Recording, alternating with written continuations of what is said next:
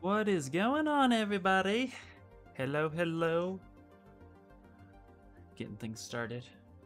What is up, Matt? How you doing? Thanks for coming in, buddy. Hello, everybody. Hey, Robo, how you doing? Everybody, thank you guys for stopping by again. My name is Ian, aka IR Sculpt. Some of you might know me, and I make toys. I freelance digital sculpting, and today we are in ZBrush Core. And I'm really excited about that. Hopefully today we're also on all three, Facebook, YouTube, and Twitch. Last time I was on, there's a little bit of a weirdness, so feel free to... Looks like we're connected, so that's great. Before we get started, I just want to quickly make sure and shout out for those of you who are seeing this after the stream. Go ahead and comment down below if you have any questions. Don't forget to subscribe, follow, hit that notification, because there's tons of artists here that just love sculpting, that just love using ZBrush, and we're here to answer your questions. So come on in, come on in. Hey, Ian, you're very on time, dude. Yeah, I'm on time today because I want to make sure that was, that's what happened last week. I guess I popped on and something weird happened with YouTube and it just axed it. So we're going a little early. Hey, Ryan, what's up? I'm doing good, man. Doing good. Good on YouTube so far. Awesome. Very great. Doing great. So, today we're in ZBrush Core. Now, real quick, I know some of you guys follow me on my personal streams. I was making this Cthulhu in normal ZBrush, but then I downscaled it and I brought it into ZBrush Core because I want to answer your ZBrush Core questions. Last week we did ZBrush Core Mini, and that's a completely free program. But now we're going up to ZBrush Core. If anybody's interested in ZBrush Core, it is $180 USD. So go check that out. Go to Pixologic.com if you're interested. But ZBrush Core is very powerful, and there's a lot you can do with it, and it's a great way to start. So we're going to get into it, but I took my base mesh of my Cthulhu, and I brought them into Core, and we're going to finish them off in here. I'm also going to be making a base with some tree sculpting, which will be my third or fourth time sculpting a tree, so we can get into that. So a lot of fun stuff. So a little bit of environment, a little bit of creature stuff. What you gonna do, Sonny? We're gonna be making stuff, Mr. Sanson. All right. So, and again, as always, if you guys have any questions, please ask me. This will be ZBrush Core dedicated for today. Let me get my glove on and let's get going. And happy Sunday, everybody. Hopefully your guys' weekend was well. Anybody do anything fun or exciting? What's up, Chris? Hello, hello. All right. I got my power glove on. We're good to go. Yay, sculpting. What's up, Nathan? Yeah. So, right now, one of the big differences you'll notice in ZBrush Core if you're used to ZBrush is anytime you open up a menu on the side, you don't have to hold shift to open that menu. It automatically keeps all the rest open, which, depending on how your workflow is, could be good, could be bad. I'm not used to that, so that's going to be a little weird. I also haven't jumped in Core for a little bit, so it's kind of refreshing myself. I'm going to go ahead and actually rename some of my subtools, get a little bit more organized. Let's put this in a folder. Cthulhu. There we go. Drop the eyes in. Let's rename this body. Try my best to stay organized. Doesn't always work though. And the other big thing you'll notice out the gate is you can't save any type of subtools, but we can save projects. So that's how ZBrush Core works. I reworked my Bucky O'Hare and now I'll be keying him tonight. Yes! Awesome, Matt. That's great. That is very cool. Okay. Let's get into it. Also, too, let me know if the music is a little too loud. I had to readjust it.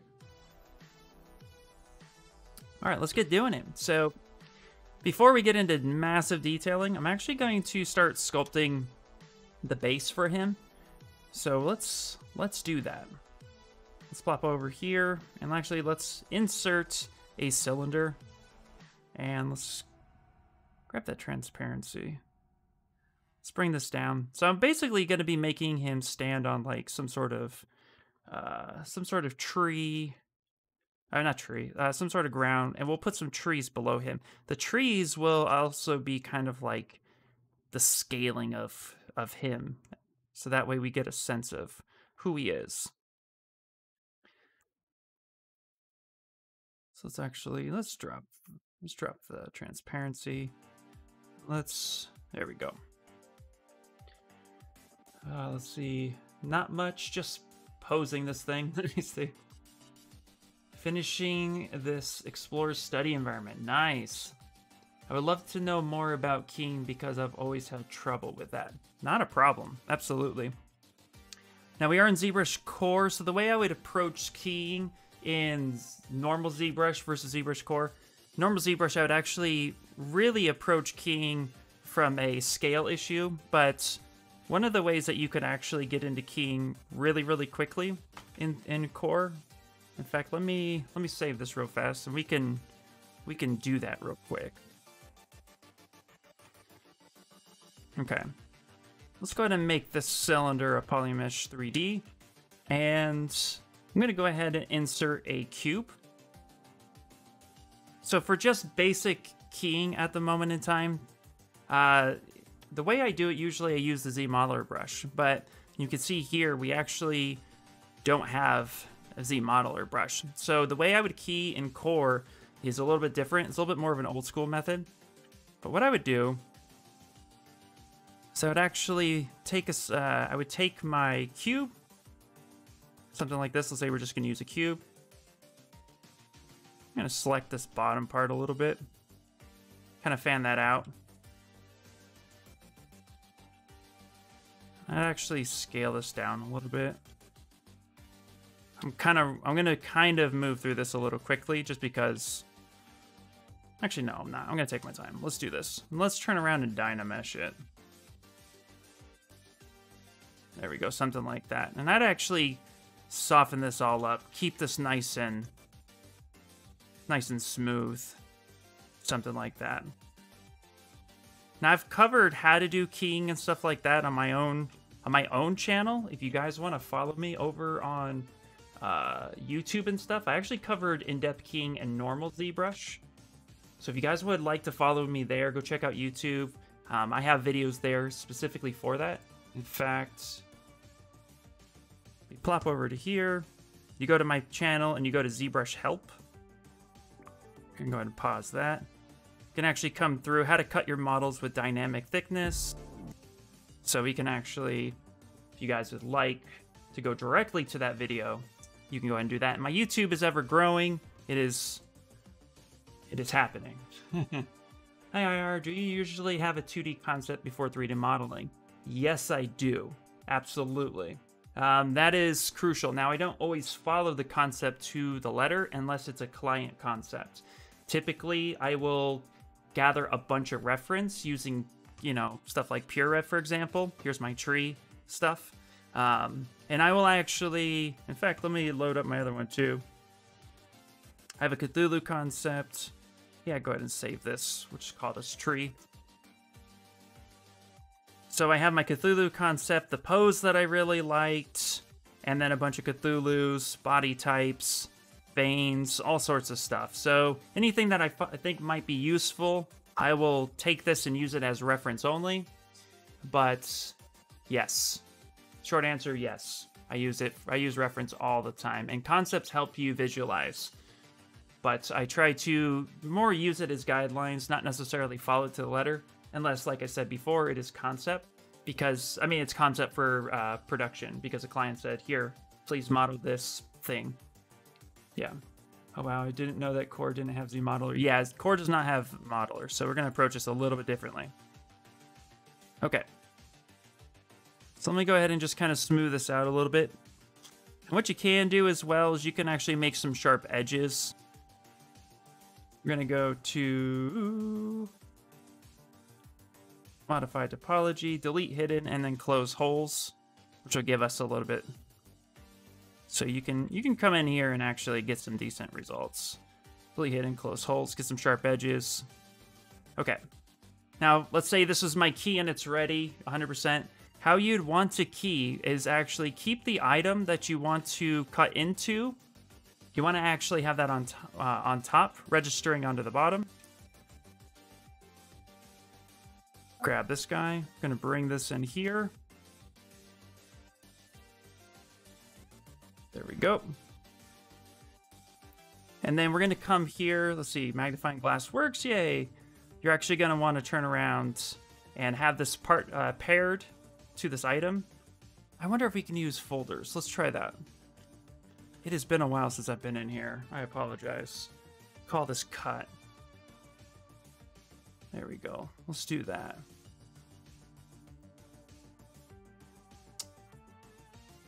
Okay, we may have to do a Dynamesh cut. It has been a day since I popped in here. I apologize. There we go, subunion. I think this will work. Let's find out. So let's go here. Oh man. I do apologize, guys. Let me see. I'm like fumbling my way around this. Let's try. Let's see something. I'm gonna have to practice this. I actually may have to come back and have you guys reach out to ask ZBrush for ZBrush Core on this one. I do apologize. Let me see if this will work. Yeah, that's okay. Wow, I haven't cut in Core in a long time, so I do apologize. Hey, also doesn't have live booleans. It does not have live booleans. Our hands are kind of tied.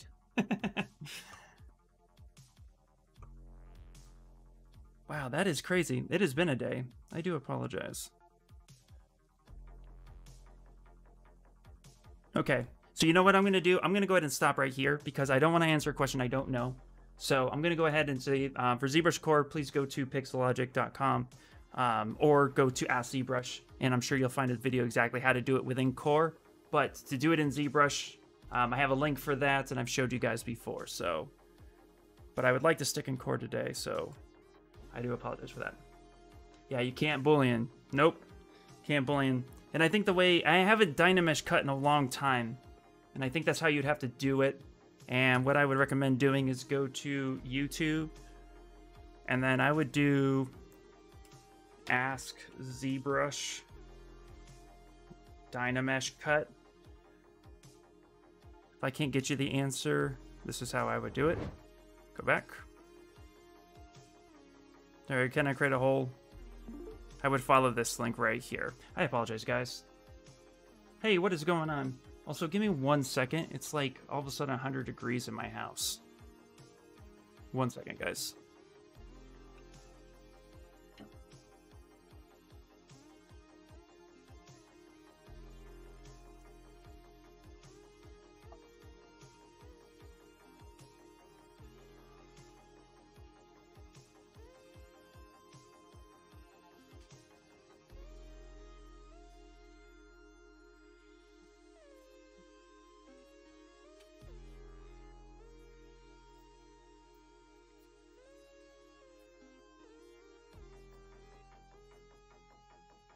Sorry about that. You got a fan on me now. Yeah, I think the old method is you have one set of subtractive and merge them into one Dynamesh. Yeah, I think that is correct. Yeah. Yeah, let me see. I think one of them has to be merge folder. Yeah. Something like that. Here we go. Actually, just with that sentence, I just remembered what you're doing. So subtract, set that in, merge folder. I think that's how you would have to do it. But like I said, yeah, go to ZBrush, ask ZBrush, that's how you would do it in Core. But follow that to AskZBrush.com. Again, it's been a while and apparently I forgot, so I apologize. Yeah, you'd set up the same way you would folder cut, then press Boolean Mesh button. But it would open a subtool. You have to pin it back if I remember correctly. Yeah, but we don't have booleans here. We do not have it here. But because I can't remember, I would just refer you to Ask ZBrush at that point. Yeah, sorry. I feel bad. I'm really sorry, guys. Yeah, I just caught that. It looked like a statement. It was definitely asking, but you can't boolean. Yeah. Anyway, okay, so horror-related stream today. I'm also going through to, honestly, I kind of popped in to give it more of a like first-hand review of the new update because I haven't jumped in core in a very long time. I popped in here for like 2 minutes yesterday just to kind of eye it around. So seeing what's missing and what's not, they added thick skin, which is really, really cool. I really like that feature a lot. Deformation, they have contrast, which is awesome. So I really like that too. And Fret, you're good? All right, thanks. I appreciate you guys. All right. Okay. So let's continue forward. So today I'm going to be... I also want to see something.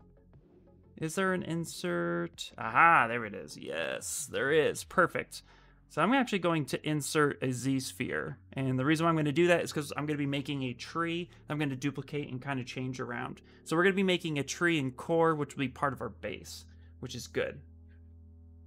It is very interesting to see what's missing, yeah. What's interesting, in my opinion, is like ZBrush, whatchamacallit, ZBrush Core Mini. Wow, I can't speak today. ZBrush Core Mini was actually, what's really interesting about it is like so much is stripped that I just kind of treated it like traditional sculpting and just went in and started making stuff. Which, by the way, guys, you guys were here last time. I actually printed. Let's go over here real quick to full screen.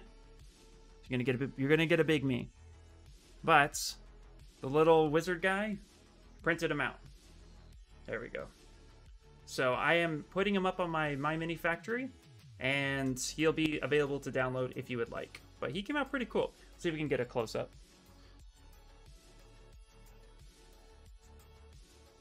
There he is. Little mushroom wizard dude. So this is what ZBrush Core Mini did for us last week. So let's see what we could do with Core. He needs a name. I have not named him yet, but I'll have you guys name him. What would you guys like to name him? His big old belly button. I know, right? I just called him Mushroom Wizard. I'm just waiting for my mini factory to like approve him.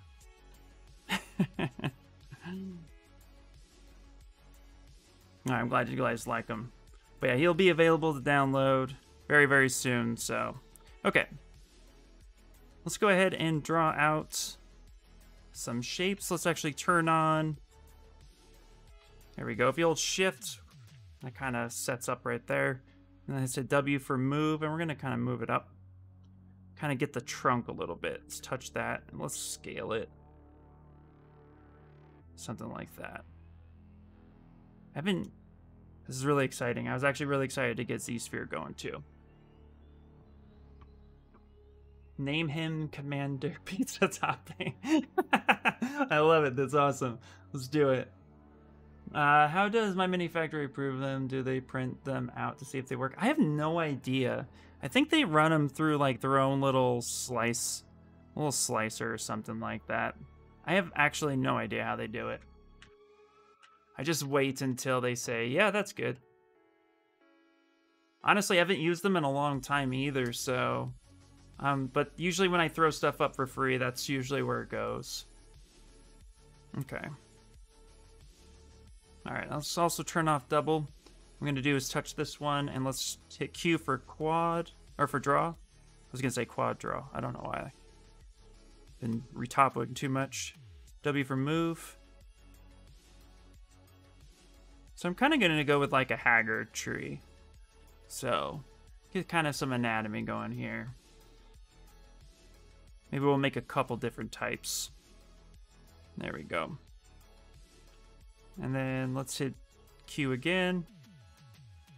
W, just kind of move it out. Hit A every once in a while to see what we're getting. A to switch back. My Celise is the Mush Wizard. There we go. Q again, we're going to go ahead and touch that guy.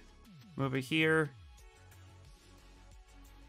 So trees do have an anatomy, and so we get to kind of just try to follow that as much as possible. Luckily, trees are really fun, and they just kind of go up and twist, so we can have a lot of fun with this.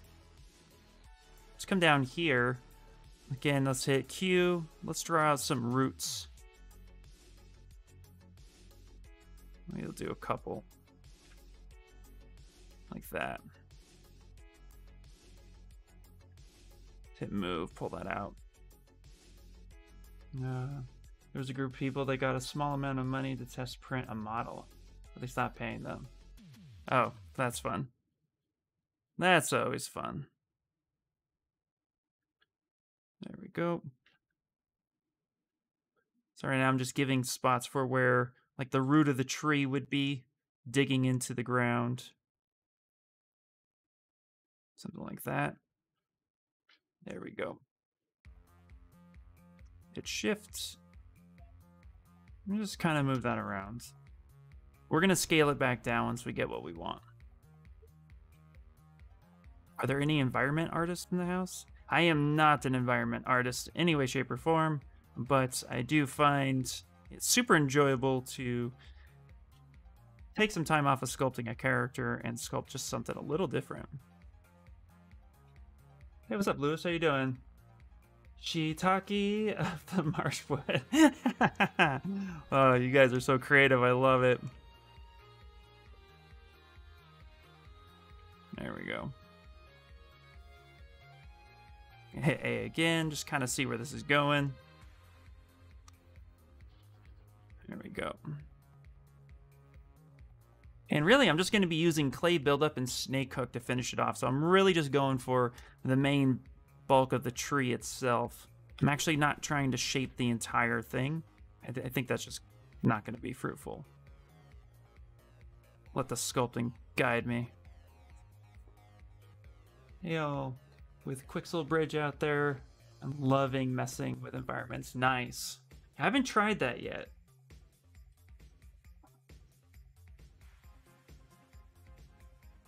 Okay.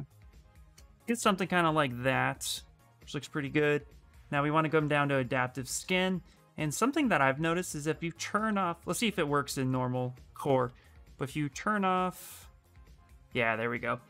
So if you turn off Dynamesh resolution, like all the way down to 0, it actually gives you polygroups and some sort of like nice edge flow instead of just Dynamesh. If you hit the Dynamesh, hit A, it gives you that Dynamesh preview. Then you would have to ZBrush it.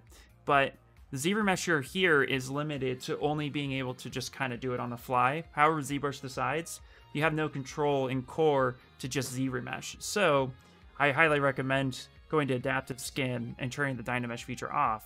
And then now you get some sort of, you get some topology that you can start to subdivide right off the bat, which is really, really cool. To A again. And each time you bring out a new piece or draw a new piece, it's just gonna go ahead and give you that polygroup. So, oops, let's go ahead. W, there we go. Kind of bring that there. Maybe stretch that out a little bit. So we'll do some kind of like dead tree, and then we'll do like a couple thin trees, and then we'll just kind of go from there. Okay. Let's go ahead and take that. I'm actually going to call this the tree OG, the original tree. I'm going to duplicate it. Control Shift D, which will duplicate any item or any folder or subtool you have. And then I'm going to go down to adapt size and make adaptive skin, which should give us this. I'm going to go ahead and copy that, and then, so I guess I didn't need to duplicate. Okay. I'm going to go ahead and paste this. So I'm going to create a folder called this trees. Put the base in there. Perfect. And then I'm just going to paste that right in. Very cool. Let's actually hit solo, and let's see how massive our tree is, which is pretty huge.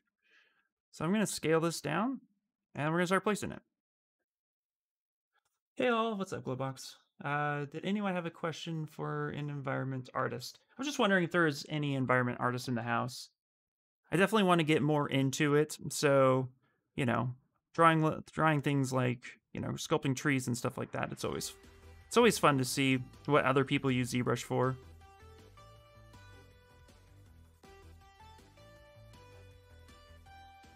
There we go. So we get something like that. And we'll end up sculpting asymmetrically this tree here in a little bit. I'm actually going to duplicate it. Control-Shift-D. I'm going to bring another one on the other side, and we'll sculpt that one just a little bit different. But this will help us give us some scale on how big we want them. We actually may want a smaller tree too. You're an environment artist, but on games, so Unreal Engine, ZBrush, Quizzle. Nice. That's really, really cool. Oh man, is the tree going to be with a wizard's home? We can definitely put him in there. That would be... I love doing that. Okay, great. Put that there, and let's make one more. Let's make one more tree. So let's actually, we have that one. Let's insert a new Z-sphere. Solo this out, and let's make one more. So let's hit E to scale it down. Let's bring this up. There we go. And we'll make some like tall, narrow trees. Just getting started with brush core. I literally started a month ago, so I'm learning as much as I can. Heck yeah. Well, if you have any questions, please feel free to ask. Core, it definitely is a stripped down version of ZBrush, but it is affordable, and there's a lot you can do with it, so. Can you make custom a custom leaf brush in Core? No, you can't make, let me just verify this real quick, hold on. Yeah, no, you cannot make your own custom brushes. Everything you do, you're gonna have to, yeah, you can't bring in a custom brush whatsoever. No making, all I have is modifiers, auto masking, and tablet pressure, which I never mess with.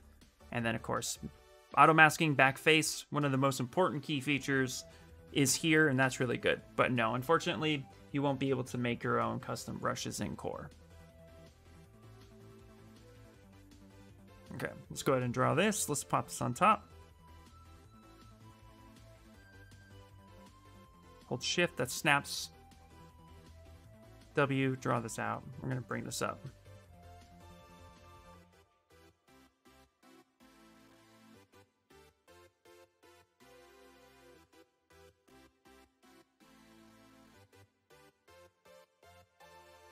Let's go ahead and move that. I'm glad you're doing a tree. I have to learn how to do semi-realistic trees for my short production class. Need to make 9 unique trees in 3 species. Oh, that is awesome. Definitely pull reference. Here's a reference I have, which is kind of a concept I really like, some leaves and stuff. And then most importantly, the tree anatomy. If you type in tree anatomy, you're going to get a lot of cool stuff. But yeah. But definitely, it's really... I find ZModeler to be your best friend when you're trying to do stuff like this. And I think, honestly, I probably could have just stretched this out. But just could put a little guy right here. We'll pop this up. Look at that. Thank you, yeah. Yeah, reference is key, guys. Absolutely. Especially when you're learning new, when you're learning new techniques or you're trying to learn new anatomy, reference is really key, so it's just really going to help you.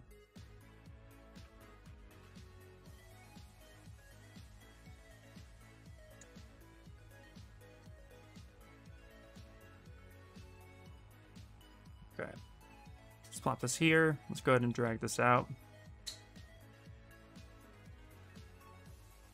There we go. So we'll have something like this to work with. And you know what, for this one, I'm going to leave this one dynameshed. And I'm going to do that on purpose because I'm going to really use the snake hook, actually, to really drag that out. So let's go adaptive skin. We'll dynamesh this at 128. There we go. We got really low poly. And make adaptive skin. And now we got this guy. We're going to copy that, and we're going to place this in our scene here. So we'll go ahead and hit paste. Perfect. Now, these are really easy to make, so I'm actually just going to go ahead and just delete the the meshes. I don't really need these. I could just throw one together pretty quickly, so we'll just get rid of those guys. Now we have a couple trees.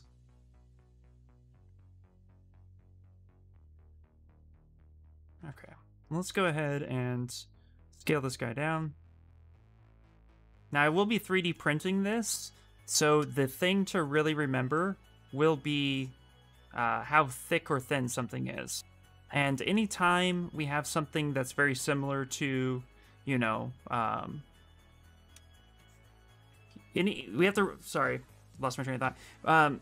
Anytime we have something that's really small, we want to make sure that there's a certain thickness to it. So I'm not going to want to push this to be any thinner than maybe, say, his wings or the fingers on his hand. That's going to keep things a little bit more uniform. Here, with 3D Print Hub, we do have the ability to kind of use some sort of size reference by like bringing in a cube, setting it there, then sizing that cube. But I would say just kind of set yourself up for success and definitely have things with a more controllable size. Just visually, you know, it's gonna be pretty thick. I'll show you when we get closer to the end. There we go. Okay.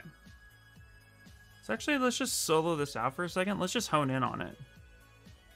And now the brush I'm going to use... Let's see, hold on. There we go. So B, C, and then B for clay buildup. That's the brush I'm really going to depend on for making my trees.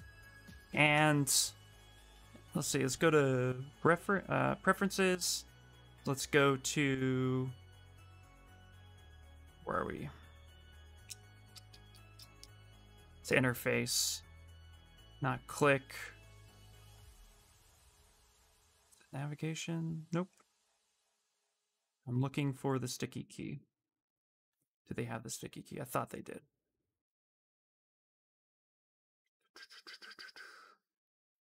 No, not hotkeys. Where are you at?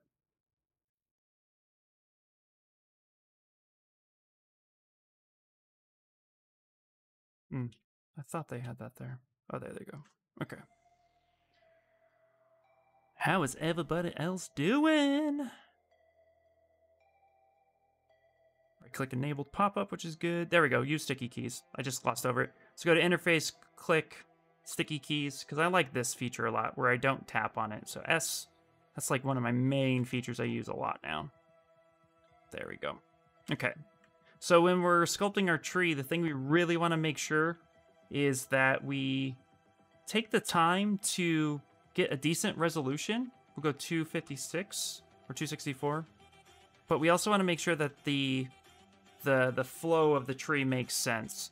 So when the way the way the arm of the tree branches out, when the branch didn't want to use that pun, but when it branches out, the tree kind of moves with it. Like the way the skin folds is gonna kind of twist and conform to it. So when we're doing something like this, we kind of want to be aware of how that branch is being connected.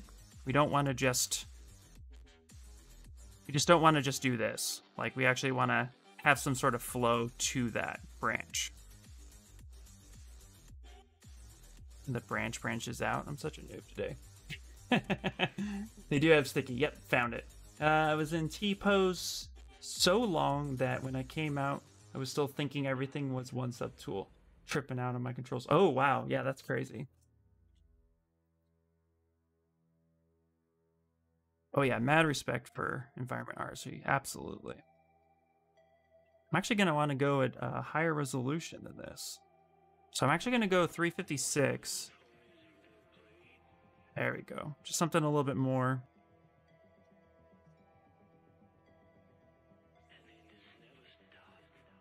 There we go. And by no means am I a, you know, insane tree sculptor, but we're definitely just gonna kind of get the feel of how it flows.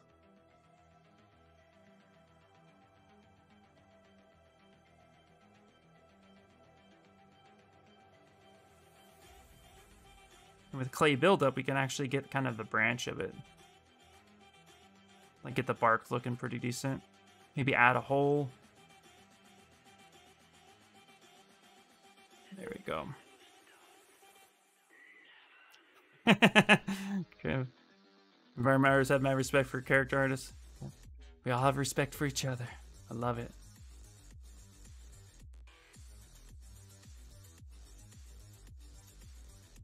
There we go. I definitely want to use the snake hook. So B, S, wait, tell me it's here. There it is, and H, there we go. I was gonna be scared if I didn't see it. There we go.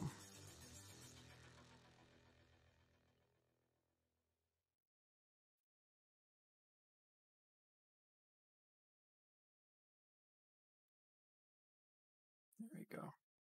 Something like that. We're actually gonna take the snake hook and kind of just nudge it a little bit. Give it a little bit of curve.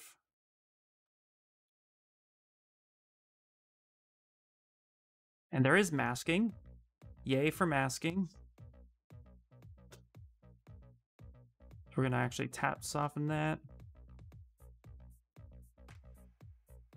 I'm gonna move that around. Just like such. Leave him alone! Branch, branch, branch.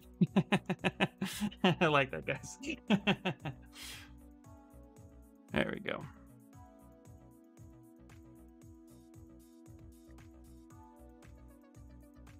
Right.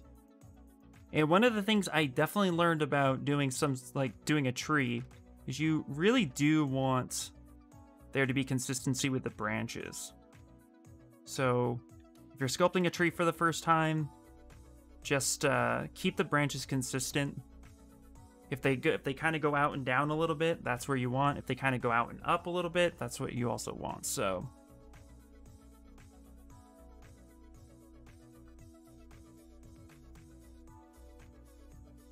world orientation is crazy too.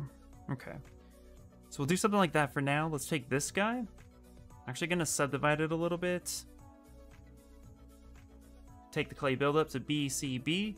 It's so nice to have keyboard shortcuts. ZBrush Core Mini did not have that. So.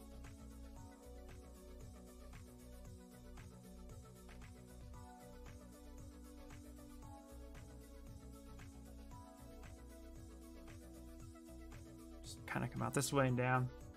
Yeah. I don't think I've ever tried to sculpt a real tree. Oh man, you should. It's fun. Trying to keep in mind that this study then just has just as much character as a character.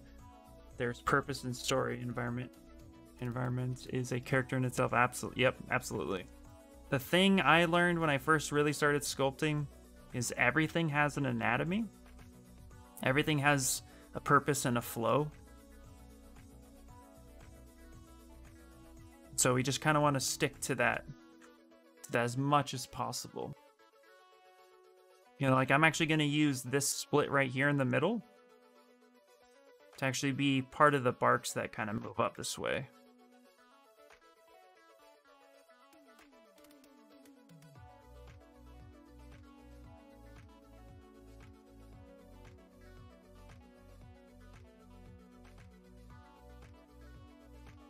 And what's cool is this is all asymmetrical. I feel like I wouldn't want to sculpt a tree symmetrically at all.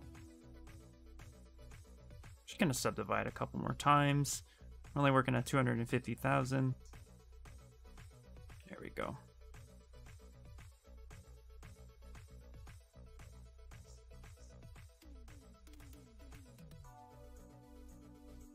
So I'm just laying down some groundwork. Get some shape and flow of it. That is really well said. Everything has anatomy. A tree, a creature, it does not matter. Absolutely. Yep.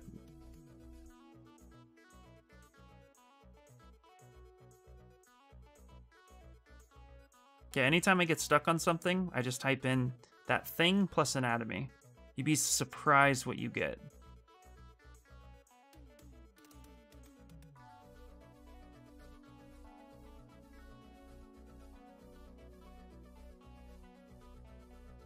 And two, just remember, guys, that everything in the beginning is what is known as the Valley of the Suck.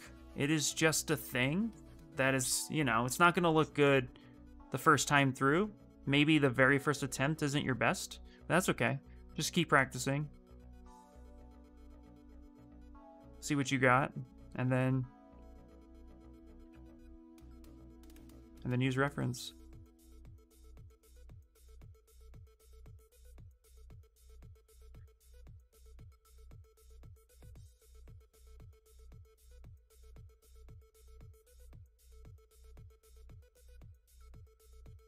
Okay, if we're gonna go ahead and mask this section off right here, boop, kind of soften that a little bit. I'm actually gonna lower the subdivision. Let me kick this one up and out. And I think these trees are gonna be kind of like wilted. I don't think I'm gonna be putting leaves on this one. I think these will be like dead trees. I actually use nano mesh for all the books in this city. You going to do that for the leaves? That's a great question. Well, we are in ZBrush core. I don't think nano mesh is here, so no. Oh no, ZBrush core does not have nano mesh.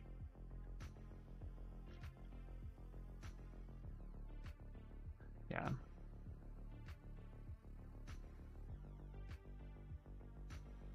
Honestly, guys, I think I'm gonna kick this to Dynamesh. Yeah, let's do that. Let's kick it to Dynamesh. Let's actually delete lower. Let's go to Dynamesh. Let's kick this up at 500. I'll kick it down a lot. That'll give me exactly what I need. There you go, yeah. The reason why is because I actually want to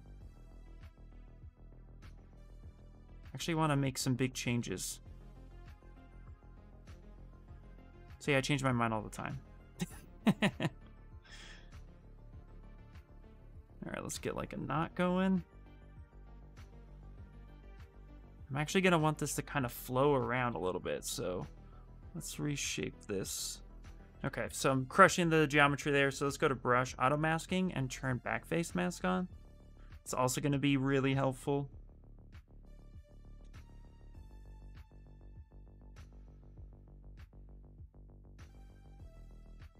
Go, let's kind of turn that way. There we go. Yeah.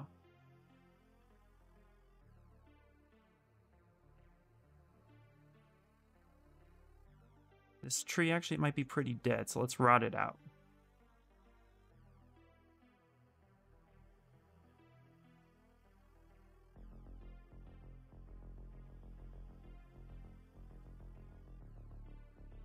Go.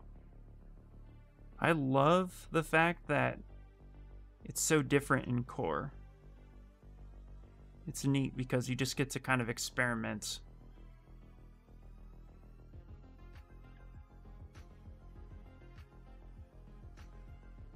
There we go, yeah. So it's kind of bring that up. I'm making each stroke kind of layered on top of each other, but I'm not trying to smooth it. Just gonna Dynamesh. Let's come here. Let's have this split right there. So that's gonna be a purposeful split in the tree. There we go. Good music mix. Oh, awesome. Thank you. Just using Pretzel Rocks if you guys are really into that. Pretzel Rocks is an amazing way to stream music. Here we go. And have these branch out. I don't know how else to say that.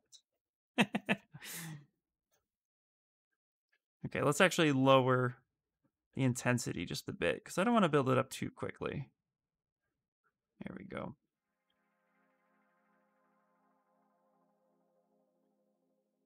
There we go. Let's see if this is starting to at least look like it's supposed to from afar. We still have a lot of work to do with it, but not too bad. Hey, what's going on, Attentive Slug? Dude, welcome in, buddy. Okay, I'm actually going to take this right here. kind of reshape it just a bit. Let's actually mask off this component. Soften that up.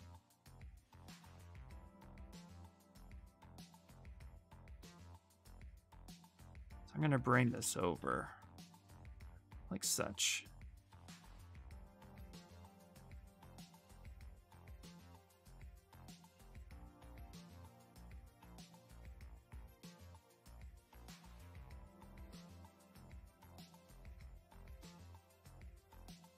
There we go. Let's take this section right here. Yeah, that's why we went back into Dynamesh. I want to make sure too, what I'm also looking for is that the silhouette has really good appeal from all angles. So right here, it kind of doesn't, right? So we're going to go ahead and just send that back in home. We're going to rotate this around. Maybe bring this out a bit. There we go. Yeah, check out Pretzel Rocks. I think you'd like it. Because the way with streaming and music is these days, it's pretty helpful. Okay, so I'm coming up with the, if you see here how the flow around this branch is, it's going to be coming out of the tree, kind of twisting around almost. Let's take the damn standard, so BDS.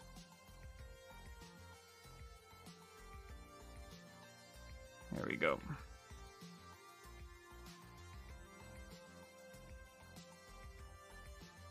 Just come on in with that damn standard.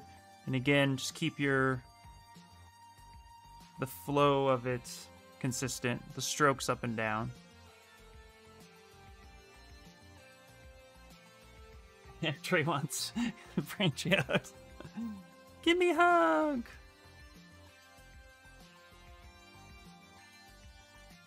All right, so let's see. What else do we have here? Ooh, we have Trim Dynamic. One of my favorite brushes. Oh my god, guys. I love Trim Dynamic.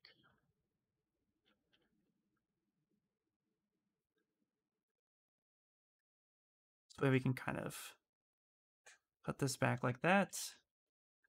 Come back to the clay buildup. There we go.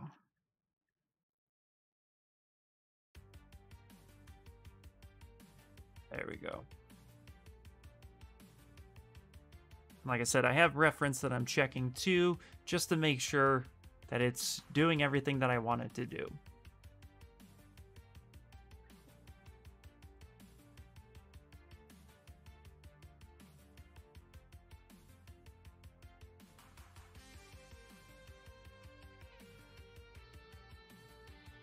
There we go.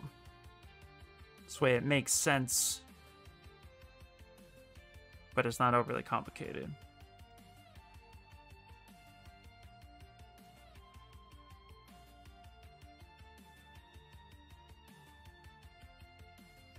Go. And just for fun too, let's add a couple knots in this tree. So let's actually build up like a little spot right here. So I'm actually going to kind of build up and then come like circles this way. I'm going to dig in just a little bit. There we go.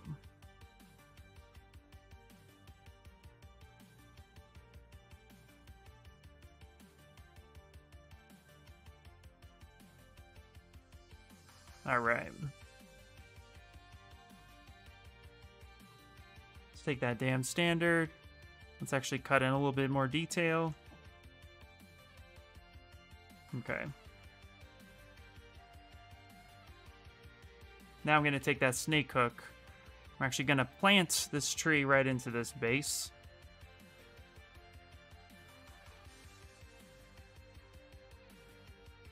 So let's bring this up a little bit.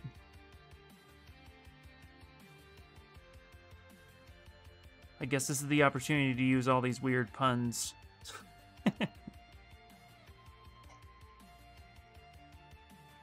There we go. Let's go down like that. Actually, with a snake hook brush, let's make another one. There we go. We can work with that a little bit more.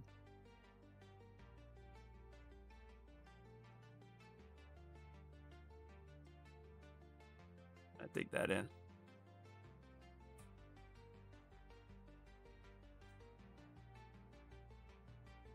All right, let's take a look at it from afar.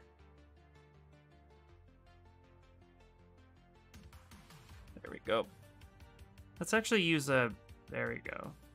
Better, let's use skin shade, I think. No, that's too bright. Just tone it down. There you guys go. All right. Yeah, I think that's working.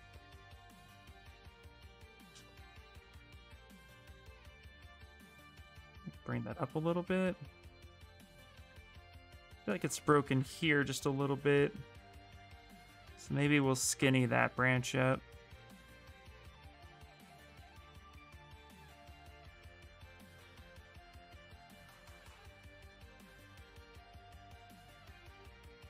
There we go.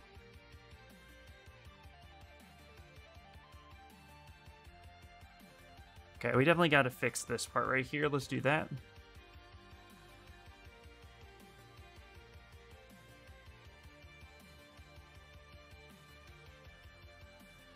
We'll kind of have this come up and wrap around.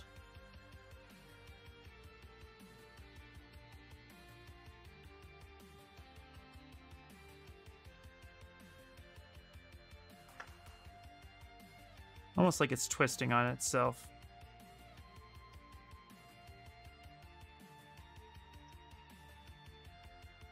Maybe we'll create that twist. Let's see. See if that works for us. No, that's just me tearing it apart. So yeah, just gotta play with it. Just gotta see what works, what doesn't work. Okay, play build up, and let's actually come back around this way. Maybe it comes in and inserts there, and then it's actually kind of growing around it a little bit. There we go.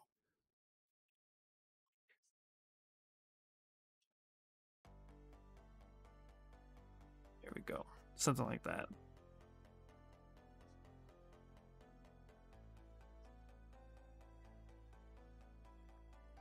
So now we have an insertion point where this branch is coming out from here. There we go.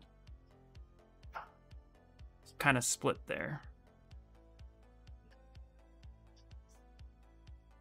I don't know if it's just me, but one thing I am noticing about Core is that I feel like because it's off center, I'm actually having a little bit of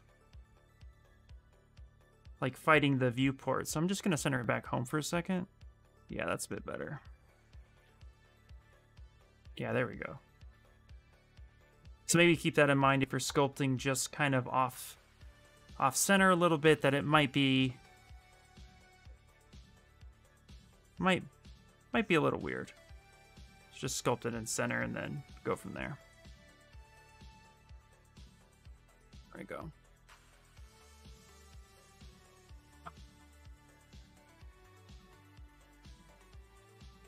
All right, let's cut that right in there and Dynamesh that. So I'm kind of just digging a little bit of a hole there, almost like a spot that just didn't grow out too well. And we'll come up. And you know what we could do? We can go to Preview AO, which is in ZBrush Core, and we can turn that bad boy up a little bit if we would want. Let's actually kick it up to 35. Lazy mouse setting in damn standard? Yes, lazy mouse in damn standard. If you come up to stroke, you can adjust. lazy mouse right there. You just turn it on. It's also on your mask lasso, which is really cool.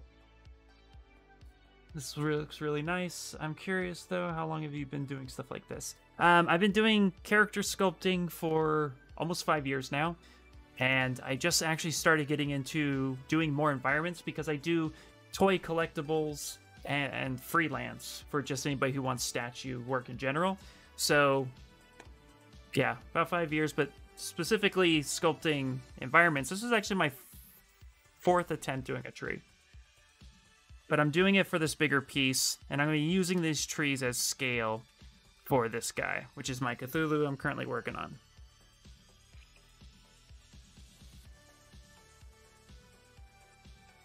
So we have this right there. That's really cool. Oh, thanks, Goof. Goof Goose, I like that name, that's cool. But yeah, Lazy Mouse is here, and it is on, you can have it on damn standard for sure. Just go up to stroke, Lazy Mouse, turn it on, and you're good to go. I think also too, let me see. Yes, if you hit L, that turns on and off Lazy Mouse as well. Okay. Now we get to repeat, but now with this guy right here. So I'm actually going to go ahead and just send this back to the home position, solo it out, hit F on the keyboard, which will take me right back where I need to be.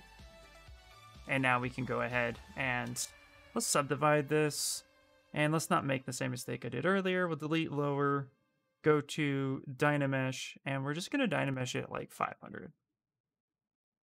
Get really decent Dynamesh happening. Actually, not 500. Let's try 360. 360. There we go. There we go. A little bit lower. That works out pretty well. Hello, 3D Moon. Welcome in, welcome in.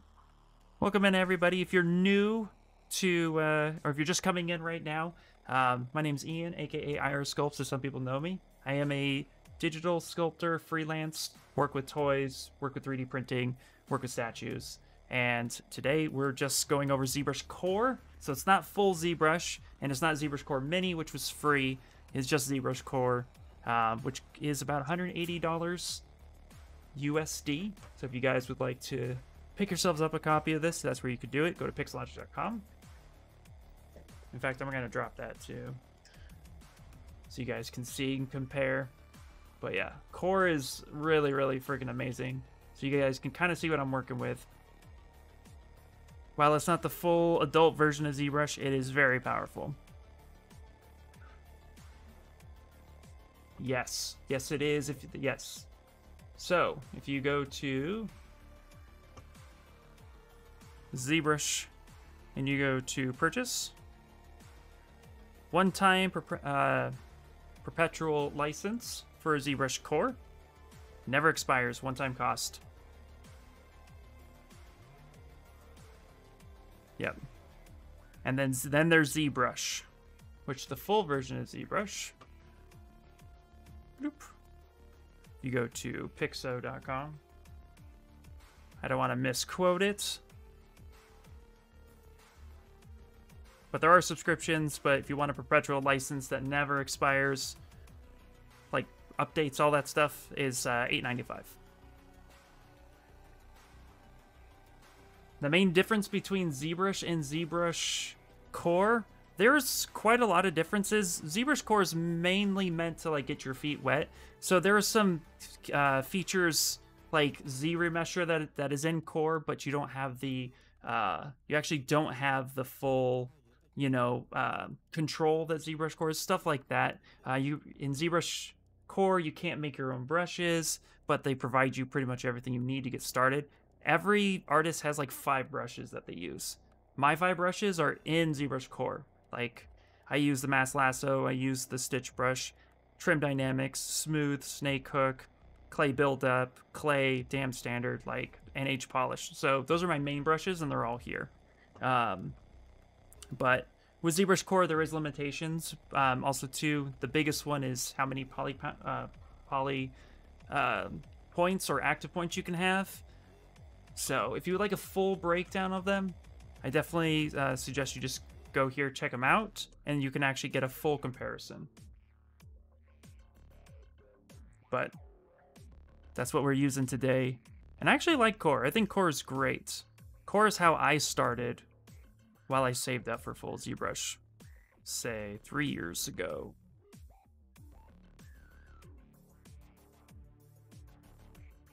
Yeah, how many hours do you sculpt a day? Because I do it for a job, I sculpt anywhere between 6 to 10 hours a day. And that's not always client work. Sometimes that's my own personal projects, because especially with freelancing, the thing you want to remember is when you're in between jobs, you're not dedicated to a studio. You basically just kind of have to be on top of it. You got to hustle. So I'm always sculpting, always pushing myself to get better. So yeah. But when I had when I was a graphic designer before the pandemic, because I was graphic designing and sculpting freelance, I was able to hit it was hard, but I would hit 3 to 4 hours a day if it wasn't client work. I know schedules sometimes are definitely hard. I'm going to go ahead and actually get rid of this one. So we're going to go to modify topology, delete hidden, and close holes. So we can work with a brand new type of tree. I think it's somebody like Shane who said Core is like ZBrush 3.0. Yeah. All right, got to run. Good hanging out. Good hanging out, Chris. Thanks for stopping by. Super appreciate it, dude. Okay, we're going to take the snake hook now. We're going to make this tree just a little different. So I'm going to come here. I'm actually going to just mask this area. Something like that. And we're going to bring this part out like such.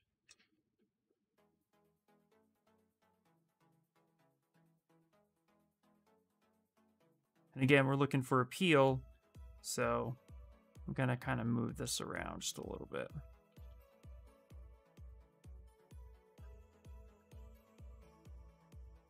Do you know if I get the full ZBrush?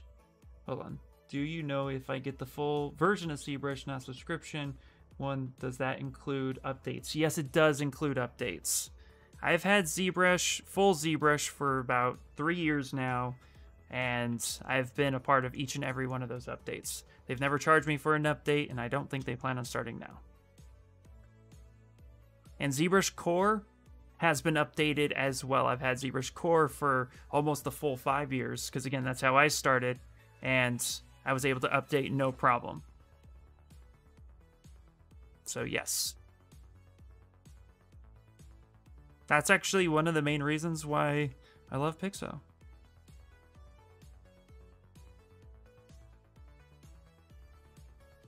Free updates. They are awesome. Kamara's in the house. What is up, Kamara?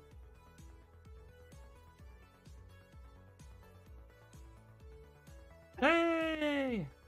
I wish you an amazing day and night. I wish an amazing day and night to you too. Ham! That is a crazy name. I love it. I love the amount of A's in that name. Wish you an amazing day and night too, everybody. I lost track of time on my retapo today. Oh yeah. Ooh, there's a motorcycle just flew by my house. I don't know if you guys just heard that. Let's go ahead and mask that bad boy right there. Soften that. They're also all awesome and super helpful. Absolutely. Oh yeah. Guys, if you're on the fence about ZBrush, please ask your questions. Any way I can try to help, and I will. But if you're wanting to get serious in sculpting, definitely the program to do it.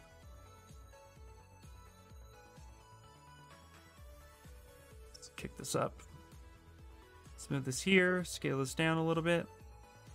Oh yeah, Dynamesh just has so much freedom, it's awesome. I'm actually going to mask this section off here. Control W gives it a new poly group, grab that. Flea hidden close holes. I don't know if you guys just saw me go over to the left. I'm so used to having my own custom UI. On normal ZBrush, that's where I usually have delete hidden close holes. There we go. Now we can just kind of come over and create like a little fun twist, which is awesome. There we go. Kind of get that twist in a bit.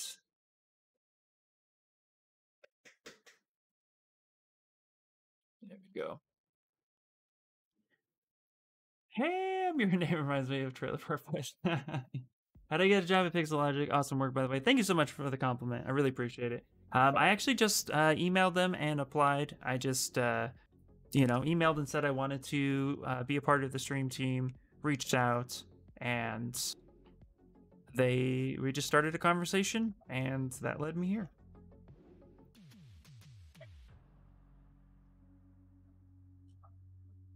Yeah, my biggest advice, if you guys ever want to work for a company, just reach out to that company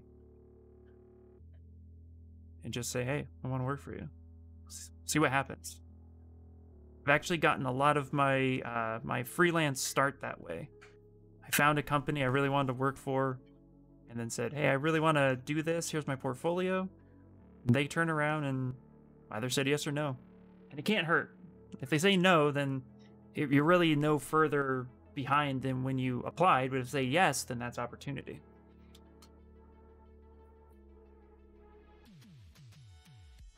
Don't be afraid.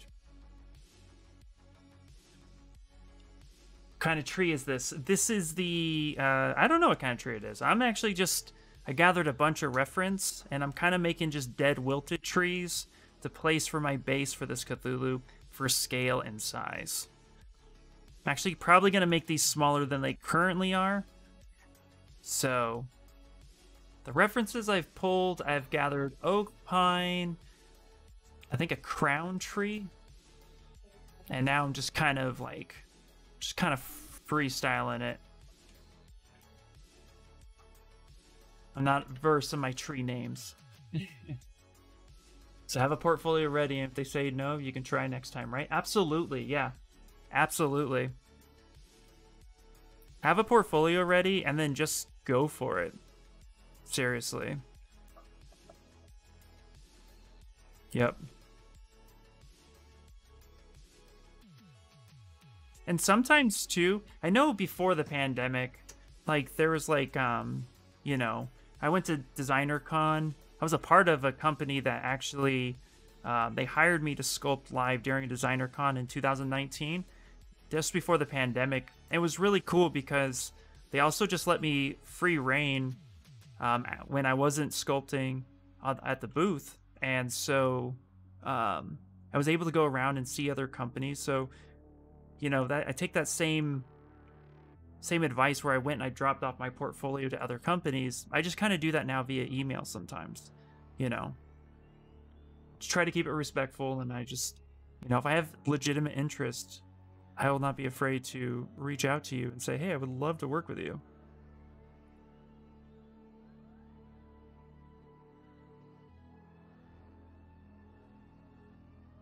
I'm going to kind of boost that up a little bit. There we go.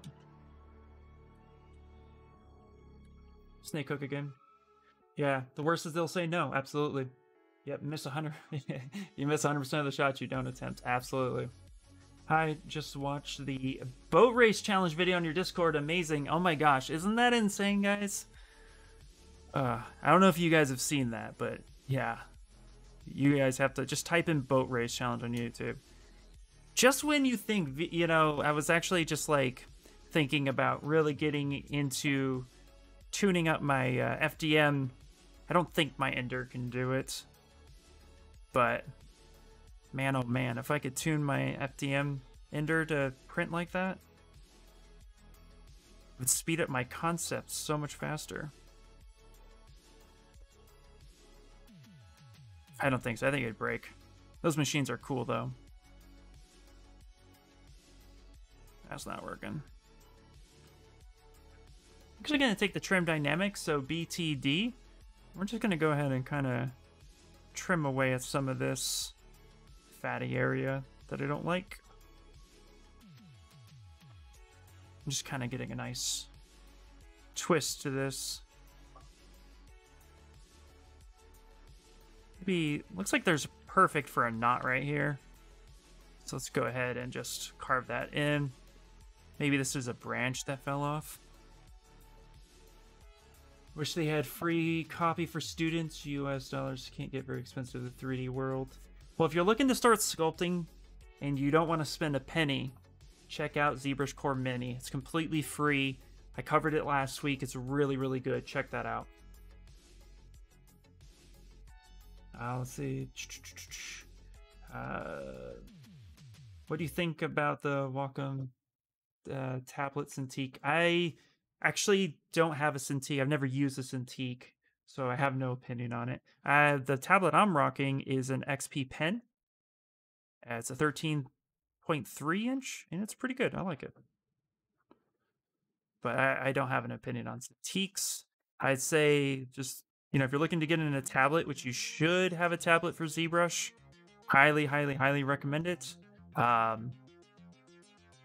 You can go with something very simple and affordable. You don't have to spend a fortune. Just get something that's like 30, 40 bucks. How much does someone starting as a ZBrush modeler start at?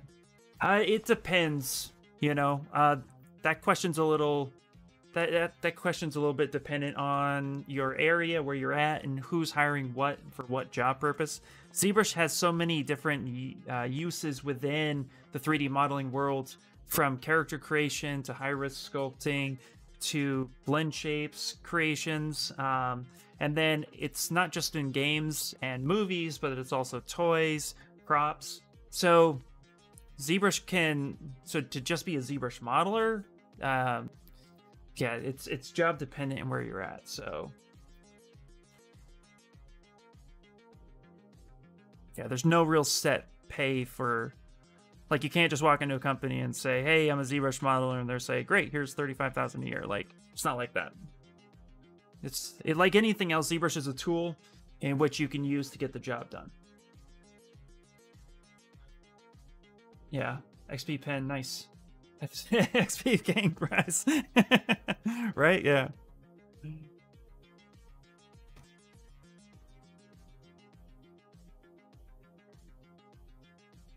Yeah, I get the Cintiq 16.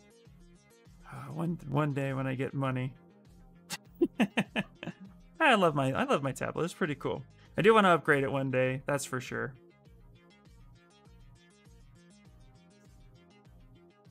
Here we go. Hey, what are the freelance websites you use to find your clients? Actually, a lot of times, honestly, it is through email correspondent, because I also do private clients. I don't just do studios. So I'll get emails a lot. Like I was saying earlier, I will apply to studios and see if they're hiring for freelance. I also go to ArtStation. ArtStation has a lot of jobs posts all the time, so you can go there and see what's going on. It's a lot of legwork and a lot of self-promotion, so I kind of use a lot of different sites, not just one in particular.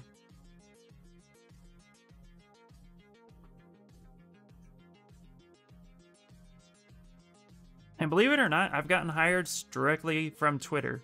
I've had Twitter DMs come straight from companies and say, hey, we found you, we want to talk. Okay, great. Actually, one of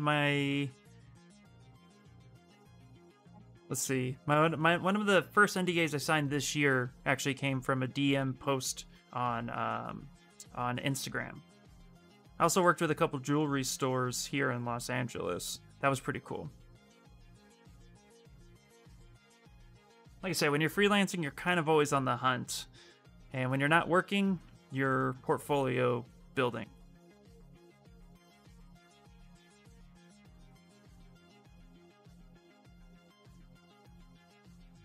Yeah, I'm renting Core. Would you suggest I buy it, or would you suggest or just buy the full version when ready?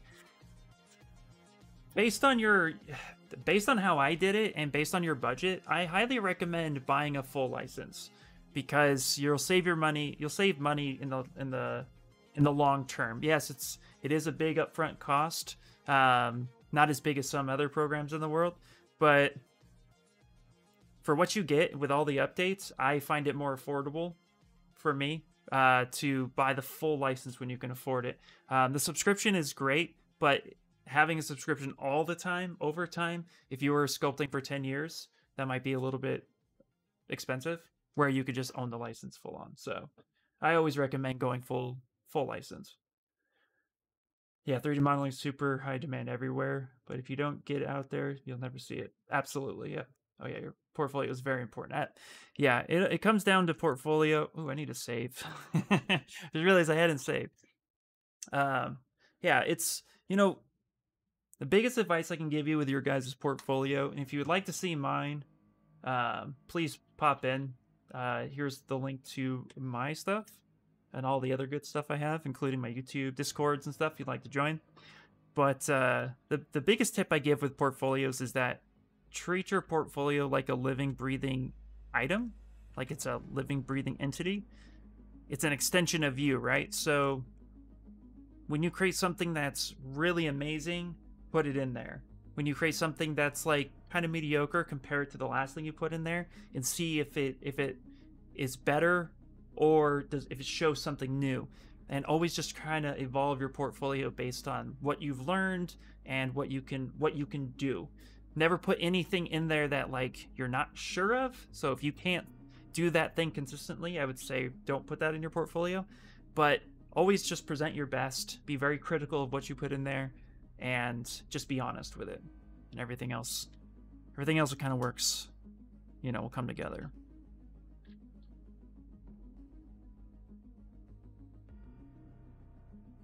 Let's actually mask this area right there.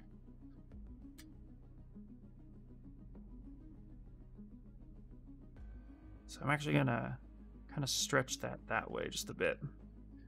All right, let's go ahead and place this now where we want it. We'll be here. Something like that. Kind of scale that. I mean, I'm gonna stretch it a little bit. Okay, getting into some fun little territories now. So I'm gonna go ahead and hit Control-Shift-D, which will duplicate. I'm gonna hide my Cthulhu for a second. And his wings. And now I'm going to...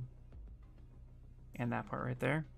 Now I'm gonna start placing these trees a little bit more randomly. And then we'll give them like... we'll make kind of like a dirty surface. Like a dirt surface. Do I do any portfolio reviews on your streams?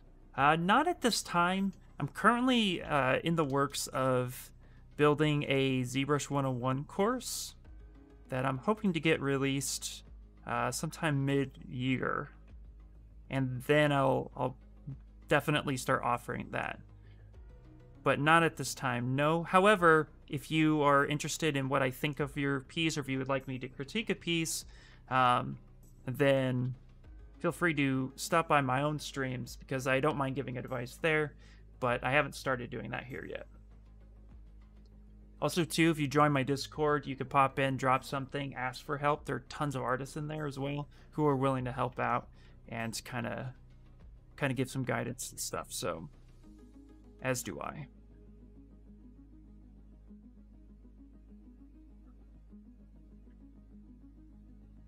Okay. So you guys can kind of see now, like, this is kind of the scale I'm going for. Now he's going to be like, I think he's going to be like 6 to 8 inches tall in total, in real world size, but I think that's going to start setting us up for success. And let's actually add some variety. Okay, so what we're going to do as well is we are going to go down to polygroups and hit auto groups, which is really helpful. Grab this guy, mask that off. Stretch this one up a little bit. There we go. Push this one back. Heck yeah, they are super helpful and all awesome. Yes. Lewis says, Ian, if you had to distribute leaves along those branches, what would be the best solution for not demanding everything from the PC memory? Is there a tool for distributing sheets like there in the venue? In ZBrush Core, unfortunately, you're going to have to kind of copy and paste. I would say sculpt one leaf and do it. But if I were to do this in full ZBrush, I would use something like Nano Mesh or Creative Brush and then just paint them on. The other approach I would actually take, because I do things for 3D printing, I would actually take a sphere and kind of glob out a shape of how the tree leaves would be branching, and then I would go ahead and use an IMM brush or use Nano Mesh to then produce a bunch of leaves, position them how I want them, so that way it's watertight, but it still has that texture. I bought full license in 2018 and was the best investment I've made in a long time. I'm a hobbyist and don't really use it for making money though. Yeah, that's okay, but you own it. Let's see. Is there a way to do hair in ZBrush that doesn't create extra steps in retopology? Well, ZBrush 0.3, just the full ZBrush, just released I want to say it's brush hair curves. And now you can use now you can do hair cards. You can do hair cards in ZBrush now. So if you're looking for hair cards, but if you're looking for, like, the only other way I would do it that I'm aware of would be using fiber mesh. But no, then all the extra steps would be there. You could probably use fiber mesh to create some sort of hair cards as well, but now they have like a hairbrush curve in there. I'm actually popping over to pull that. I want to get the right brush name. I haven't played with it 100%, but I know it's there and it's really, really cool, which is awesome. Yeah, curve flat and curve flat snaps. Brushes have been added, and they can be used for hair cards for games and creating. So if you're looking to do that in ZBrush, you can check that out. I'm probably going to be sculpting, probably go with like a 1/8 scale. Nothing too crazy. Oh, speaking of scale and stuff, you guys want to see the Sub-Zero I sculpted? I printed him out. I think I showed you guys that Sub-Zero my first stream, and I cut him a couple streams ago. I'd love to show you guys. Yeah, check this out.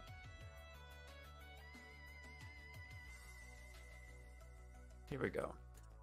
Let's go full screen. We're gonna zoom in. Here he is. Check this guy out. So I printed him. I'm gonna be releasing him soon. Let's get focused. Hold on. There we go. Okay. I'll be releasing him soon, but here he is. So the base is PLA, and then he's full resin, and this is what we cut out a couple streams ago.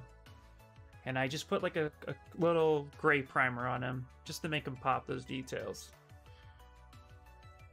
So yeah, I think I want to do a scorpion next. I think that would be pretty awesome. So yeah, this came out really, really well. Pretty proud of that one.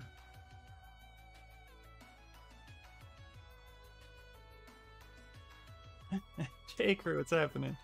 Oh yeah, dope. Bought an academic license back in 2019 because it was cheap and didn't want to have to pay more. It was good enough starting. Oh, that's a bummer, dude. So stoked the logo came out super sharp. It did, yeah. I'm actually really impressed with how that came out, especially for FDM. That texture print came out well. Yes, believe it or not, that texture was just micro poly. That's all that texture was, just micro poly, and then it printed really well with 0.05 millimeter for resin. Thanks, guys. So yeah, so that's what we cut a couple weeks ago, and it came out really well. I'm really excited. All right. When making a 3D model for 3D printer, should we pay attention to the number of polygons? No. No. When you're exporting it, try to decimate it as low as you can get it, but you don't have to pay attention to that. I mean, don't go super extreme, but the largest model I've printed without decimation was like 1 million, but you want to kind of bring it down because slicers, they tend to freak out when you throw a high model in there. So if you can decimate it to anywhere between 250,000 to half a mil, that's perfect per subtool. But when you're sculpting, don't worry about how many poly groups you have. You know, if you need to have 20 million to sculpt in high detail because you're going full high res and you're exaggerating everything and you're putting like, you know, skin wrinkles and pores and stuff, and that's, you know, and you're doing like a big piece, that's what you need. That's what you need. But, you know, also too, just note that you lose about 10 to 15% in total amount of detail when you print something out in even resin because of post-processing cleanup. And also too, the slicer isn't going to catch everything. So if you're printing something small like a miniature, have big bold details, low poly, you know, you don't have to go too crazy. But if you're printing a bust or even a high res character, then, you know, you can kick it up a bit. I had trouble in core with that because sometimes lost too much detail when decimating it. Yeah, that can happen as well. That's why I said try to take it as low as you can. I know in full ZBrush you can actually use the mask and kind of protect some areas that you decimate. So if you were to decimate with the mask feature, in fact, I'm really curious. Let's try this. I want to see if Core can do it as well. But in ZBrush, you can mask off a section of detail, and when you hit decimation, it's actually going to account for that and try to preserve that amount of detail as much as possible. So, for example, let's see here real quick. Decimation master, right? Okay, so we just have set features here. But let's say I kick this up pretty high. It's called 3 million, right? And I'm going to just real quickly sculpt some detail here, right? Some really crappy details. All right, so, and now if I mask this section off, right here, let's say like that. Let's see if it works in here. But in ZBrush Core, in ZBrush Regular, you'd be able to do that. If we hit this, what the mask feature would do is actually protect that and decimate the rest of it normally, and then try to preserve as much detail within that mask as possible. Let's see what happens. Very informative, thank you. You're absolutely welcome. You can also do that in Core Perfect. So yeah, but you know, you can take it down too far, and decimation can break if there's just not enough information to support it. So try to keep it as low as you can for as long as you can, and then just add detail where you really need it. That's where Sculptress Pro comes in, and then, you know, you can kind of sculpt in more detail right where you need it, and then decimate. You can even, you know, before you start adding a lot of detail, you can even just decimate and then go to Sculptress Pro and start adding your detail that way too. That's another approach. I sculpt for parts for miniatures and learning to exaggerate, I find quite hard. It is very hard, yeah. Okay, so it's reordering. It's thinking. It's thinking, Lincoln. Okay. So here we go. So that's exactly what it did. So it preserved as much detail as it could with that mask feature, and then everything else just kind of got generically put. So I would recommend doing that for faces in general. Yeah, let's back this up. Okay, there we go. There we go. Let's save it. Yeah, absolutely. Okay.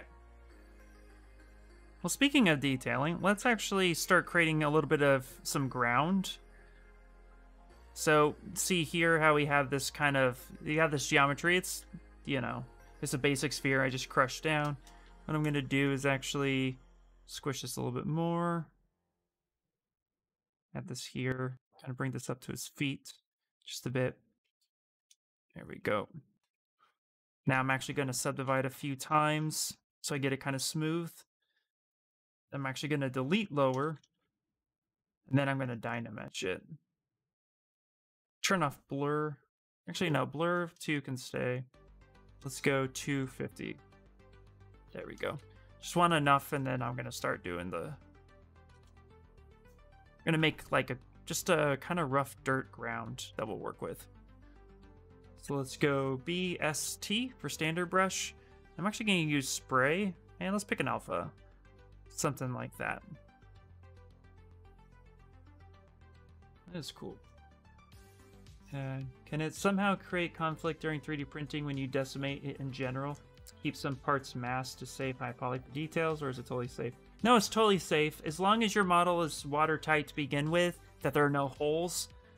So, you know, just make sure before you run that process, go to Modify Topology and hit Closed Holes. Just make sure that everything is nice and tight. There's no accidental holes there. And then go ahead and do the decimation process, and that should save you. So there shouldn't be any real issues. If you are running into issues where you're finding out that you have multiple subtools merged together, but they're not actually welded together, then you might run into an issue.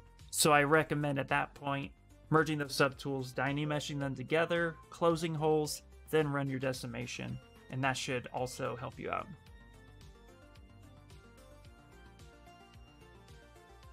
Okay, I'm actually going to change this to a different matte cap, like matte cap gray, just because I need to see the ground. There we go. And let's actually kick up just a little bit higher. Let's go Dynamesh 360. There we go.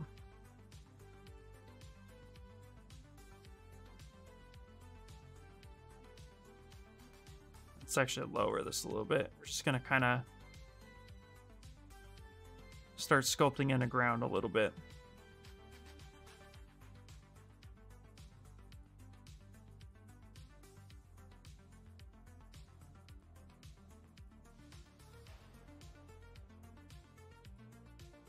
Might add some rocks and boulders too.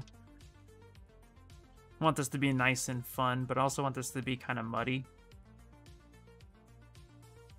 Hey, Talden, how you doing? That was great, thanks. Yes, I've had that weld problem before. Yeah. Is it necessary to make clean topology for 3D printing? No, it is not. No. There's no need to spend time retopologizing. There's no need to, you know, bake from low res to high res. When you're 3D printing, you're sculpting solely high res. So you get it as detailed as you can, as, you know, and then however clean your model is just dependent on your style and technique that you use. You know, I like subdividing because it holds detail better. So I typically have a clean approach, but I've also made some game characters as well, so some of that is habit, but there's no need to freak out about your topology whatsoever.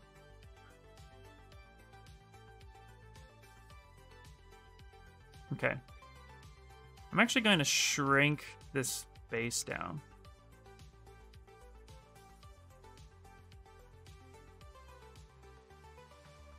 Go.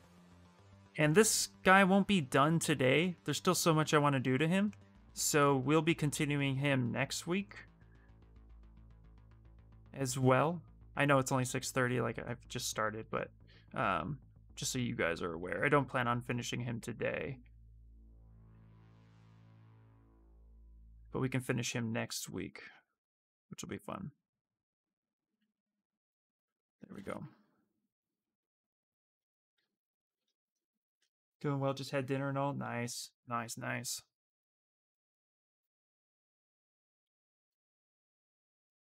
I'm actually going to go ahead and clip this down. Like that. Solo. So we're going to go ahead, modify topology, delete and close holes. You see me do that a lot.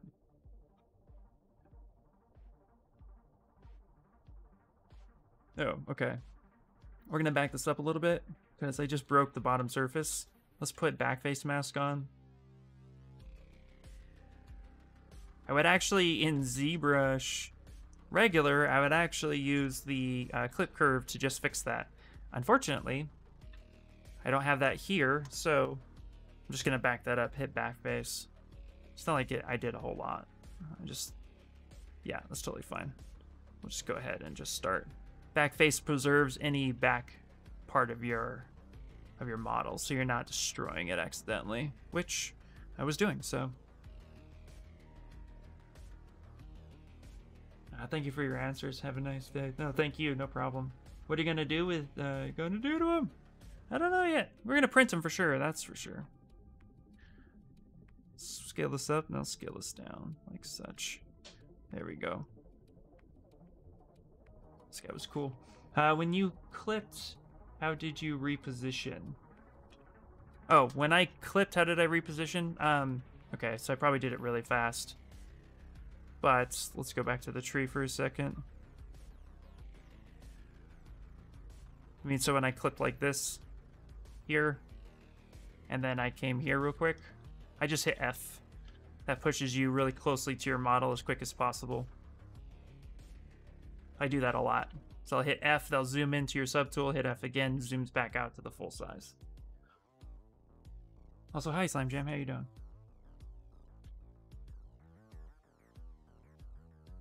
Okay. All right, let's start detailing a little bit more of him, because right now I feel like he's just kind of missing so much.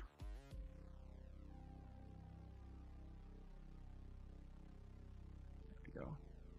Drop that in. All right. Yeah, he's missing a little. He's missing a lot, which is okay.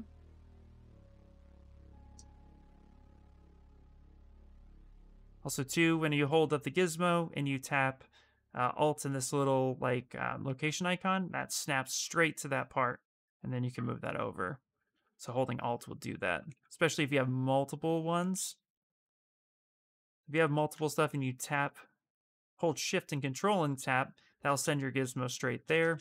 Hold Alt while you reset or reposition your gizmo as well. That helps out. There we go.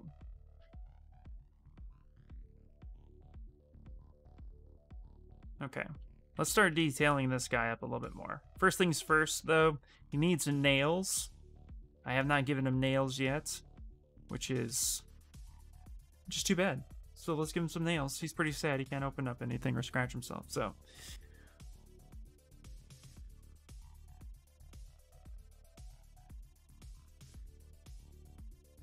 So let's go ahead and insert a sphere. And we're just going to shrink that down pretty far. Okay. I'm going to stretch this up. There we go.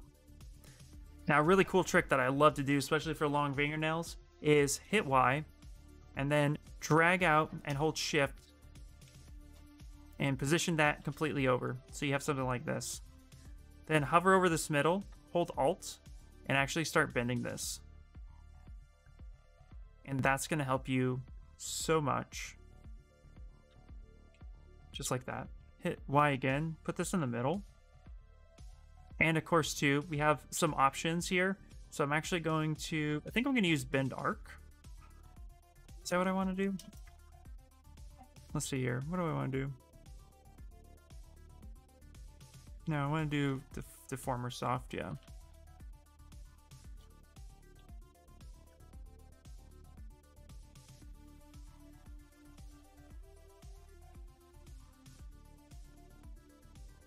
I want that section. Mask that off. I did that again. Okay, great. You can also use the soft deformer.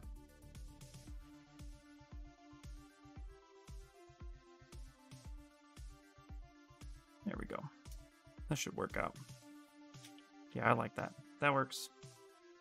Go ahead and just accept the soft deformer, and we are good to go. I'm also going to squeeze it in just a little bit. How big will this 3D print be? This 3D print will probably be, you know, probably no bigger than a 1/8 scale. Probably no bigger than that. Originally, I was keeping in mind between 6 to 8 inches. That's usually where I factor in a lot of my stuff. So the trees wouldn't even print very well if it was like a miniature. I thought a Cthulhu was a sea creature.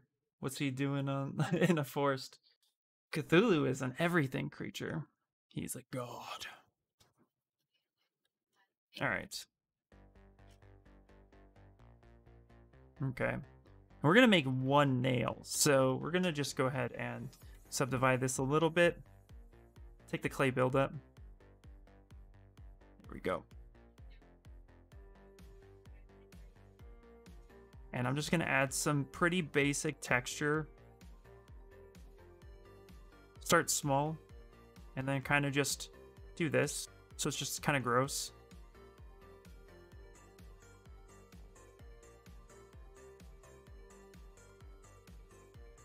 I can't even imagine how big a Cthulhu would be if I actually met one. Like, you know what I mean? Like, it's more of like a fear-based creature.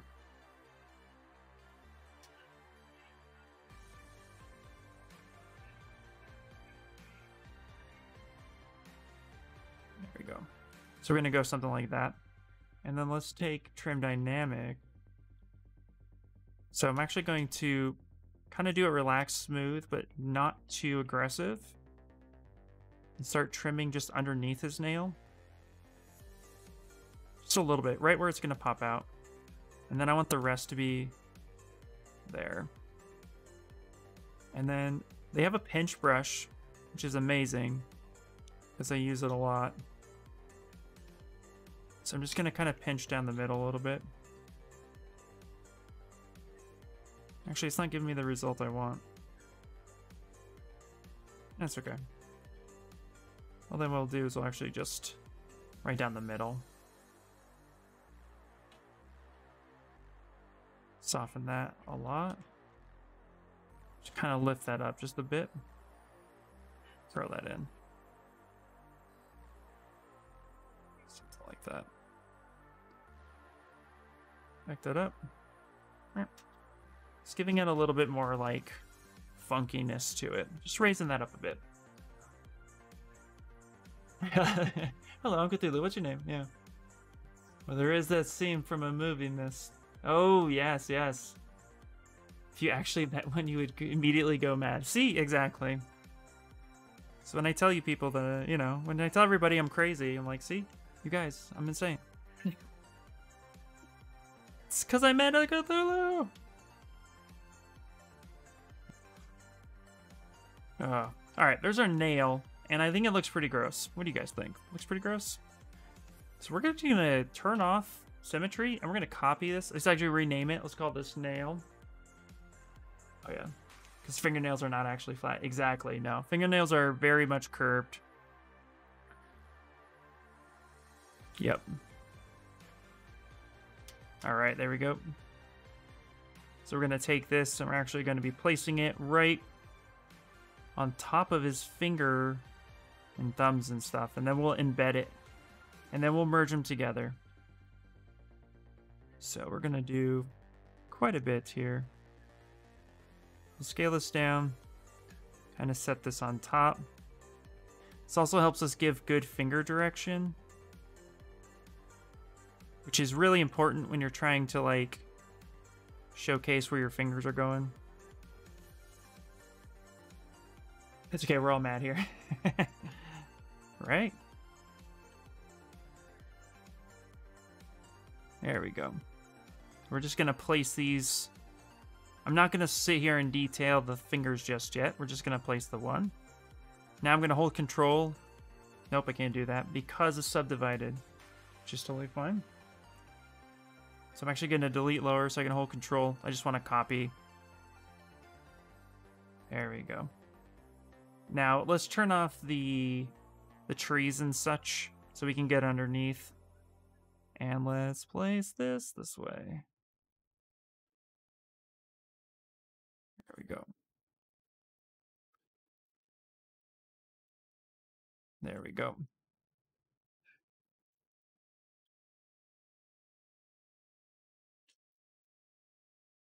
All right. It's like such.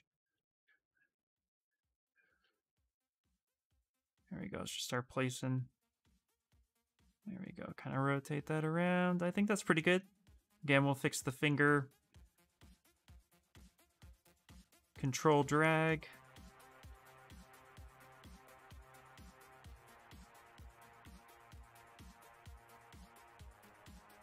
There we go. Kind of move that way just a little bit. Hold control, drag out the next fingernail.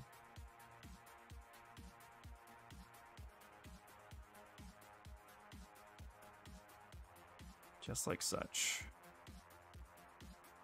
Getting position is kind of interesting. Rotate. There we go. Kind of press that in.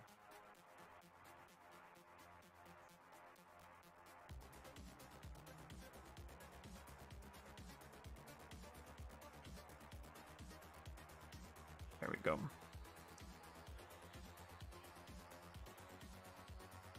All right. Just like such. All right, let's hit F. Let's back it up a little bit. So I'm actually going to hit solo for a second. And we're going to go to auto groups. There we go. Just super dynameshed and tight geometry, so you can't really see the color, and that's okay. Now what I'm actually going to do is I'm going to go ahead and duplicate that, Control-Shift-D. I'm actually going to bring this on this other side. Now I'm going to hit Mirror and Weld. So that's going to actually make a duplicate of the one hand and mirror and weld it to the other side. So I actually want this set here. So I'm actually going to take this set and delete hidden. Hold Alt, pop that over, and bring this way.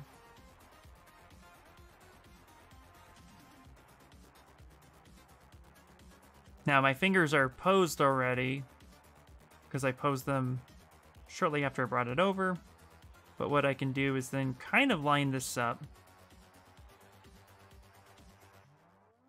as best as we can. Pull on polygroups. There we go. Control-Shift-Tap. That's gonna actually, just with your gizmo out, that actually take one polygroup and mask the rest.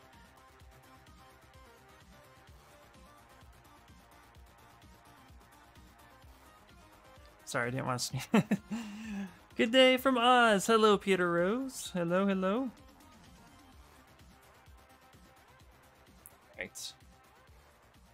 And now we're going to just place these the rest of the way. Thank you so much. Yeah. I almost didn't catch it. I was like, oh my god, it's happening. It's happening. My sneezes actually surprised me. I'm not even joking. There we go. Okay. Hello, Next Nux. Hello. All right, Control-Shift-Tap right there.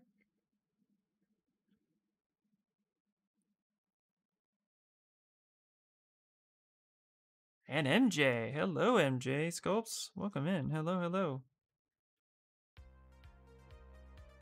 What are we dabbling in today? I am working on that Cthulhu that I was working on with Kamara earlier in the week.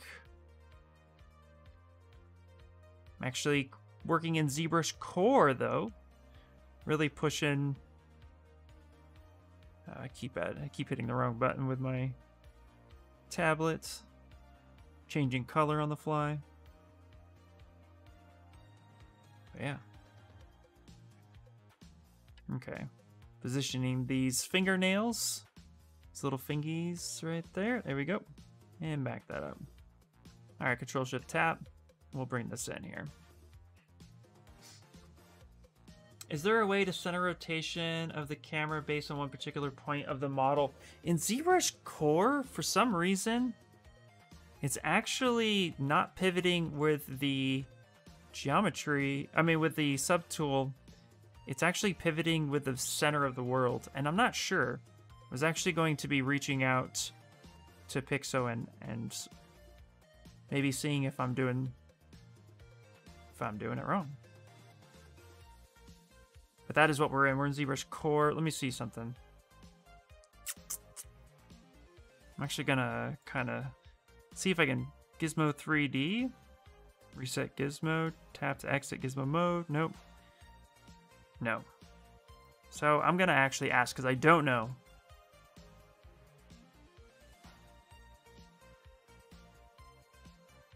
I usually don't play in Core. It's usually once you go full ZBrush, you don't go back.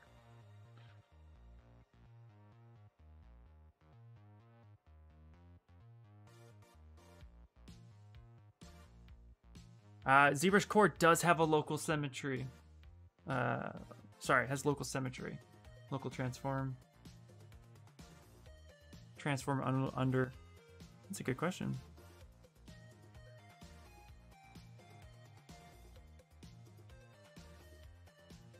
Nope. Just rotate X, Y, and axis. Local. Oh, it does. Wait, there it is. Maybe that's what it is. It is. MJ Sculpts for the win. There you go, dude. Oh my gosh. And that's how often I turn it on.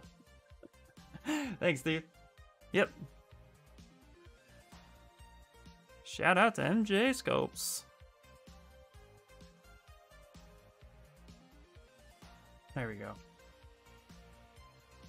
There we go. You're a winner. Yeah, thanks.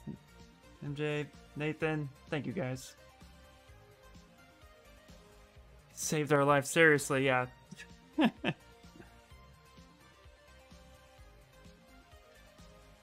See, that is the funny side too.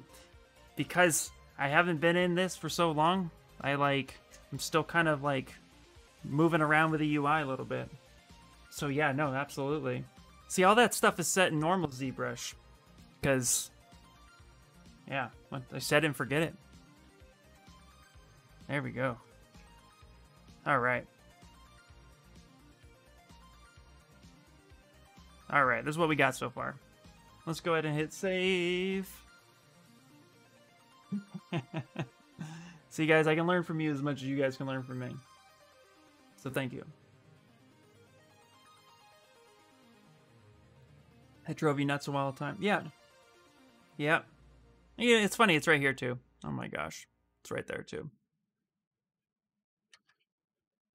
All right. Let's start detailing this guy. How would you do stylized flames for 3D printing? Whew, that is a great question. Honestly, snake hook it. Like, seriously. Like, that's what I would do. Really watch your, for stylization, it's important to make sure you get the nice sharp edges where you need them to exaggerate the piece. But I would actually take, like, let's see, let's go to make polymesh 3D, insert, maybe just take, like, let's say you wanted a ball of fire, right? Just take a sphere, just turn this guy off. Of course, get some reference and stuff like that, but take your snake hook, so BSH, and just grab a piece and start really just like, bringing the flames up a little bit. Maybe Dynamesh it for a little bit just to get some nice cleanup. So let's hit Dynamesh for a second. All right, smooth that out. Really kind of build that up a little bit. This is really fast. But then use the pinch brush to come in and start making some harder edges. And just work on how the flame movement is. Get some nice movement going. But I would use the snake hook and just start pulling stuff out. So, oops, really big like that. There you go. Just kind of look at the anatomy of how flames are. But you could start getting something really quickly, really exaggerative, pretty fast. Don't turn on dynamic smoothing. But yeah, that's how I would start it. And then just kind of, like I said, pinch the area a little bit. Give yourself something. And look at some really cool references. That would be my approach. Okay. We'll start detailing this guy.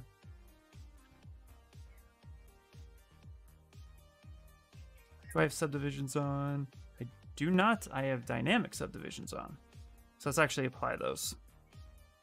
Yeah, no problem. Yeah, snake hook with a Q curve turn is really sweet. Absolutely, yep. Anatomy of the Flame, brand new name.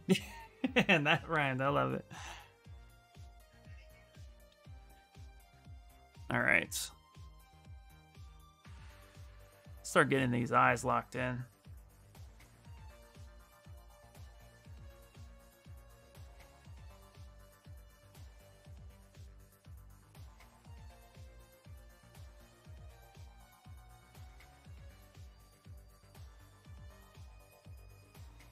There we go.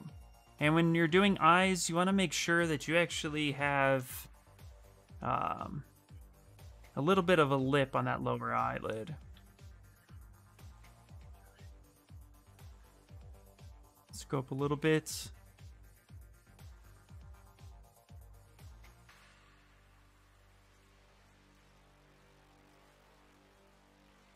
Go. Something like such. And yep, we are sculpting asymmetrically, guys. That nice little eyelid right in there. Smooth that down.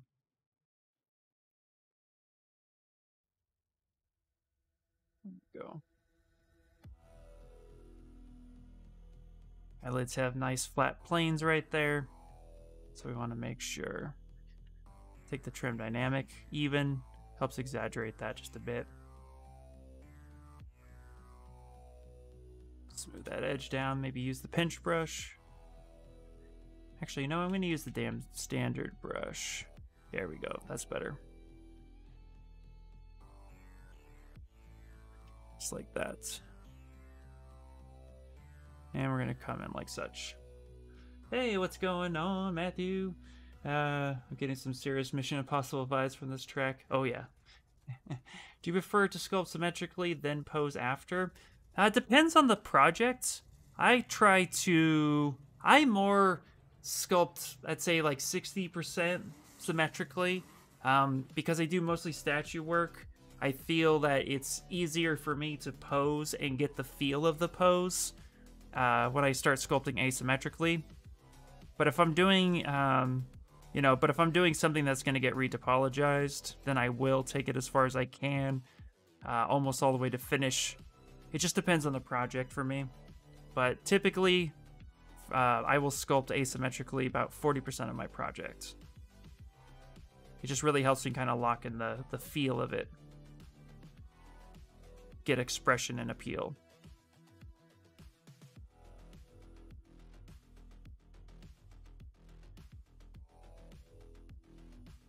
Quite like the no nose. Yeah, he has no nose. No nosy.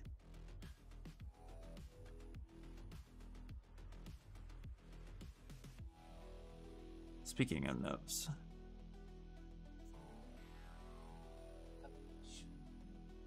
Go. Really start adding in some detail here. I think too, I need to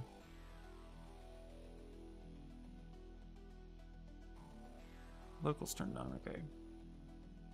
There we go.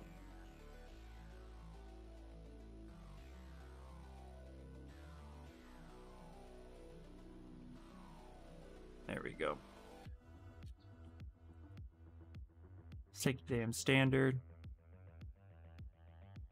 I'm actually gonna go ahead and turn on, let's go to stroke, lazy mouse, and we're gonna kick that up a little bit. There we go. Yeah, maybe like that. Perfect. And we'll just come in here. There we go. Start creating some of this. Some of that eye. That eyelid right there. Nose hair the size of the tree branch, right?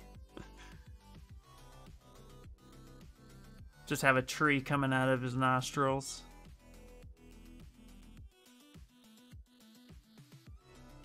There we go.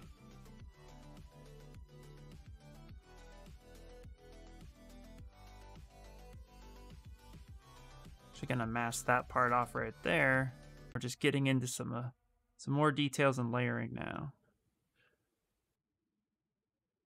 There we go. And if you're wondering, there are no layers over here either. So if you wanted to try to do blend shapes, that would be a little hard.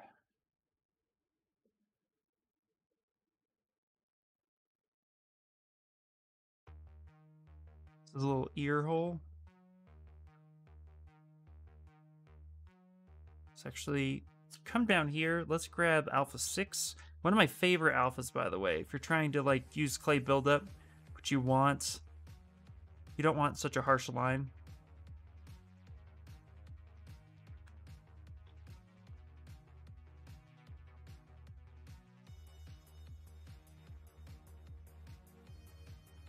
There we go.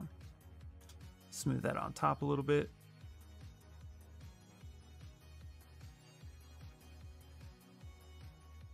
Everything.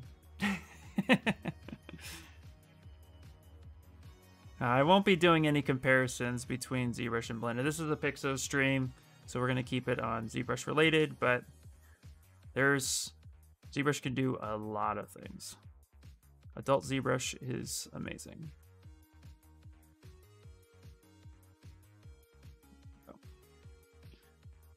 Also, now I am curious, go to brush. Yes, they have Smooth Stronger, one of my favorite brushes. Cool. If you go to the light box by hitting the comma and go up to brush, Smooth Stronger is amazing.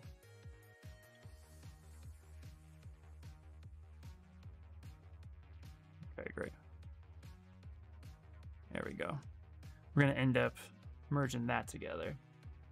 Heck yeah. Eye folds. Oh, yeah.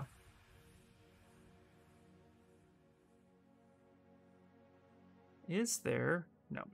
Okay. There we go. And the thing to remember too, guys, if you're doing characters and you're doing eyes, it's important to remember that the lower eyelid doesn't blink. It's the top eyelid.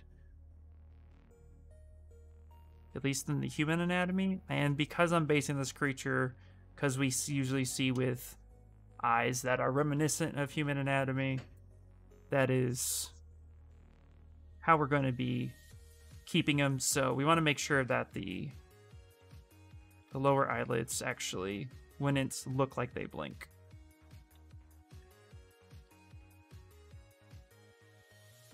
Let's give a little bit of a section here where there would be a little bit of fat tissue. There we go. All right.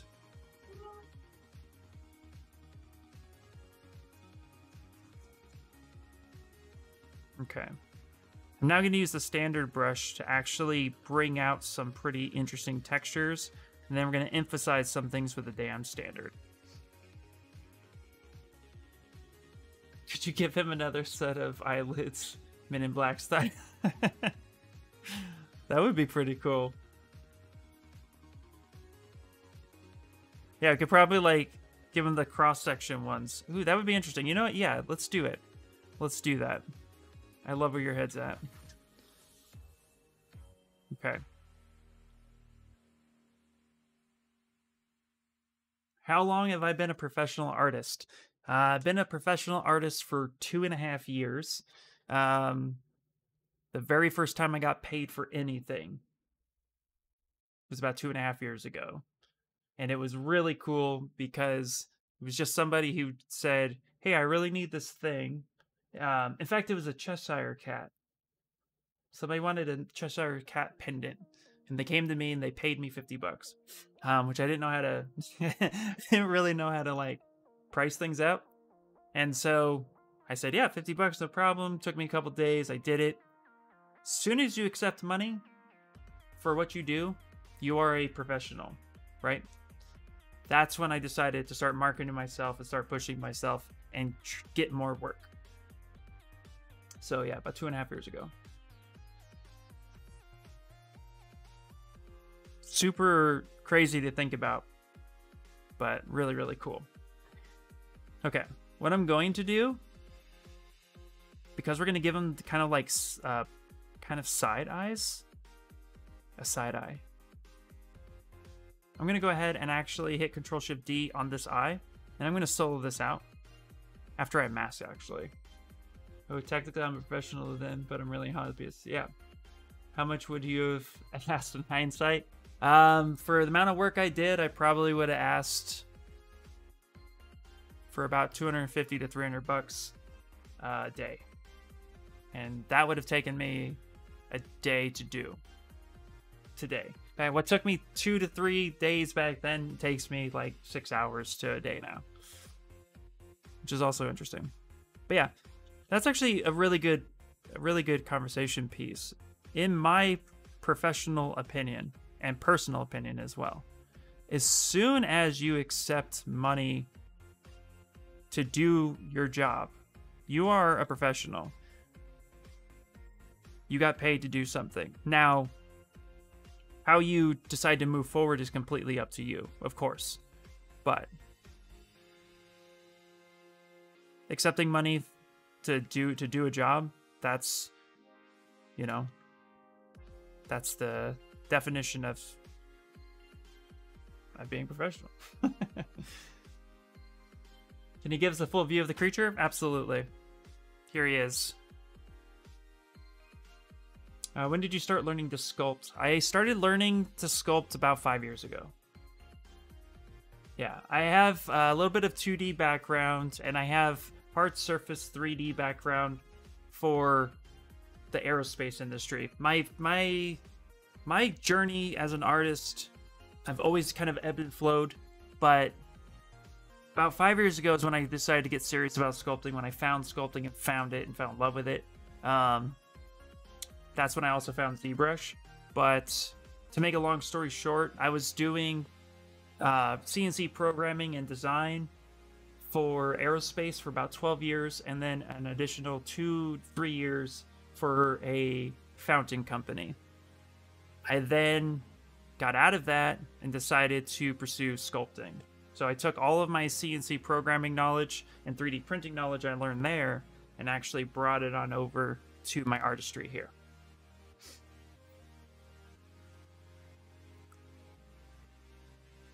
A friend wanted me to design a custom fuel cap for his car and print it for him. Yeah, that's how it starts. Paid you 20 pounds. Yeah, that's how it starts. Seriously, at the end of the day, that's where it starts, that's where it's at. Yeah.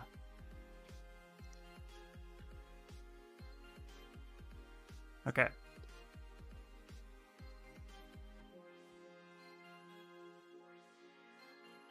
We're gonna get funky here.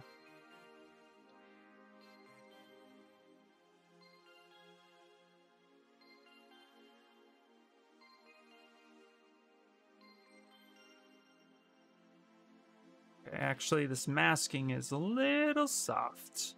It's kind of oomph, right? So let's actually merge that. Let's actually go up in subdivision. I want a clean eyelid. There we go. Let's try this again. Let's turn that one off. Let's grab that right there. Boop. By the way, I love your guys' ideas, and it's fun to work off of them.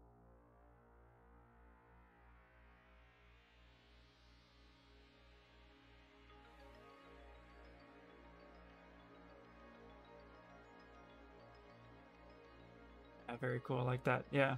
What tips do you? What tips would I give for beginners? For beginner artists, or beginning and beginning as a professional? To be honest, it's the same tip. I'm just kind of curious on where you're at. The same tip is enjoy your art journey and never stop learning, and don't be don't be too hard on yourself on where you find yourself and compare it to other people. Don't even compare your art to other people.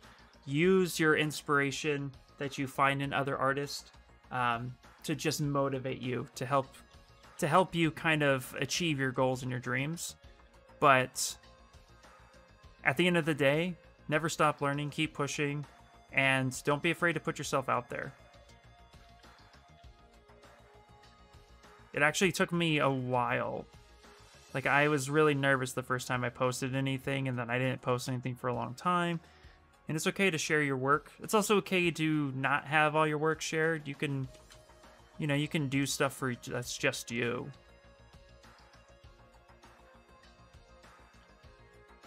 Okay, we'll work on that a little bit more. But yeah. Always want to grow. I guess that's the biggest tip.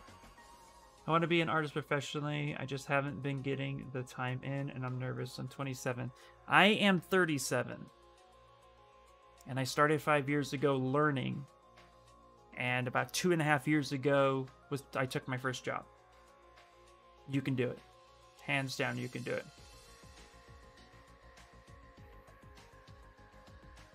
Yeah, I was in aerospace. So I basically made nuts and bolts for airplanes. Mainly commercial airplanes, some military stuff. Yeah. The new extrude brushes make this easy and full ZBrush. Absolutely, yeah. I think they're coming up as normal human eyes. They are currently, yeah. I'm gonna have to, like, do something with that.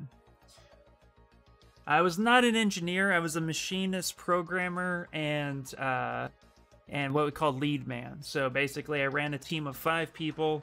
I programmed, and I also operated and run CNC lathes and mills. And then later, that's how I was introduced to 3D printing as well. Was because they started taking up 3D printing for prototyping certain things. Yeah, I'm not really sure if I like these eyes right now. So I'm going to kind of abandon ship for a second. And I'll maybe look up some quick references on that. We'll come back to that idea. Yeah. So what do you mean keeping 3D and printing in mind? What do you need to pay attention to? Great question. I'm glad you asked.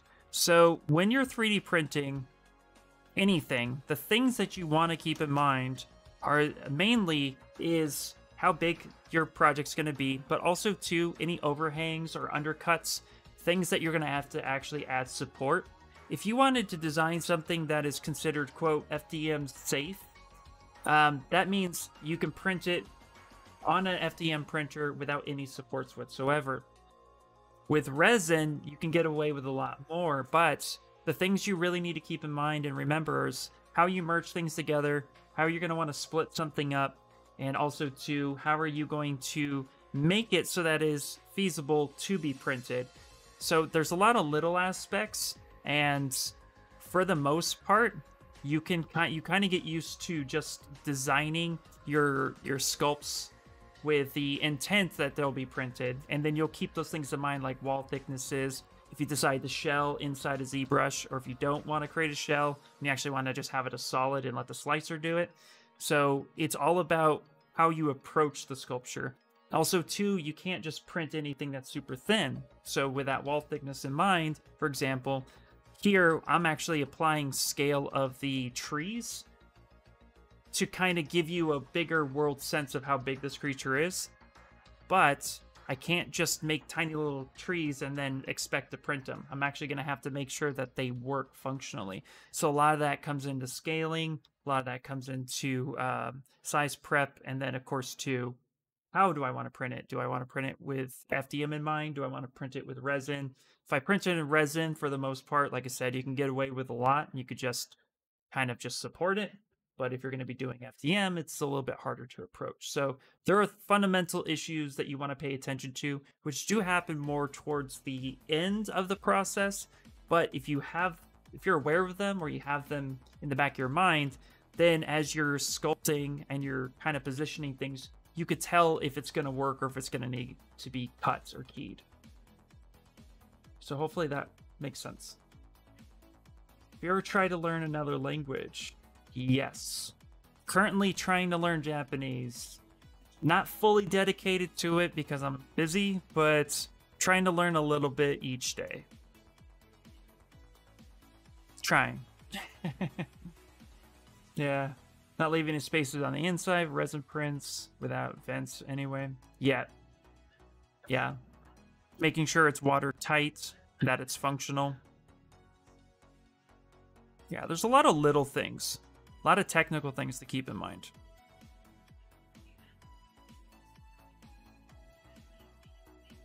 Actually, because I've always wanted to learn Japanese. When I was in high school, yeah, I love anime. I'm into anime. That's helpful as well. Although anime Japanese is not real Japanese. It's exaggerated Japanese, so people in Japan don't speak the way you hear it in anime. Kind of like it's because voice acting. But I had a good friend in high school who was Japanese, and I wish I learned then. But I've always wanted to go to Japan. It's always just fascinated me culturally. So that'd be kind of cool to actually just to learn it, to have a second language under my belt. But then also to just, you know, I've just always had interest there. Yeah, just started thinking with how big he is, the force of the winds just from behind breathing through the massive nose, sucking up clouds, right? Exactly.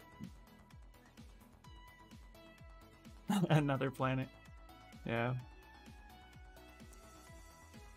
The kind that will help you is really relative boring because it's for little kids. Yeah.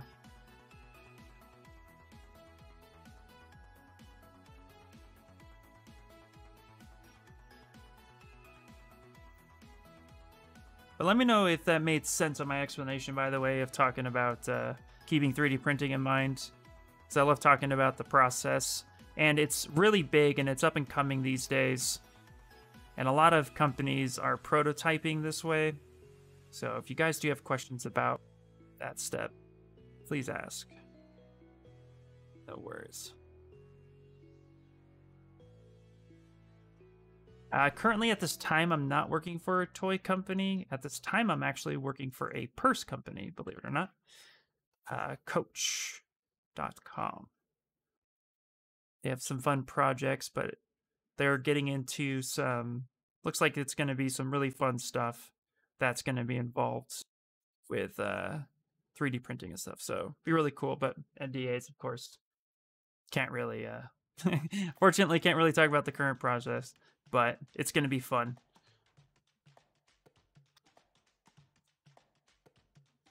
Yeah, super clear. Thanks for the response. Not a problem.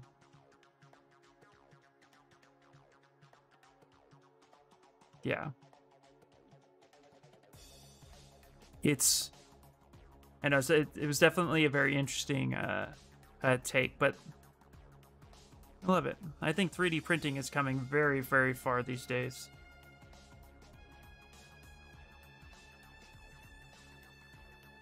Gonna see a lot more of it. All right. So the other thing on asymmetrical sculpting, I really feel like it brings a lot of character to, as well. That's partly too why I do it a lot. Time is it? 7:17 already? Time is flying.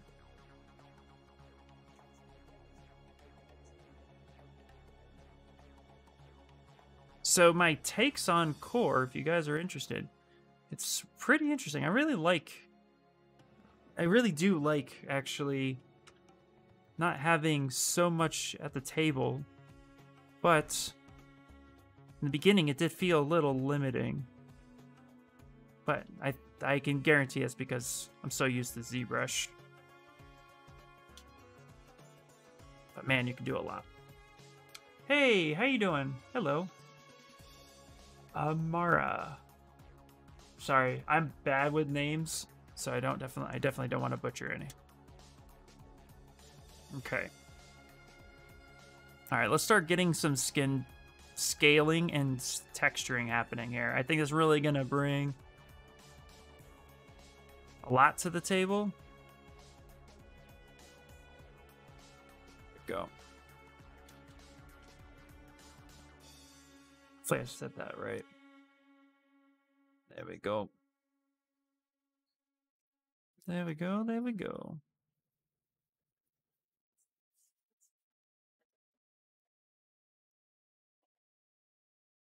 So I'm going to do a light relax smooth. So hold shift, and then as you start smoothing, let go of shift.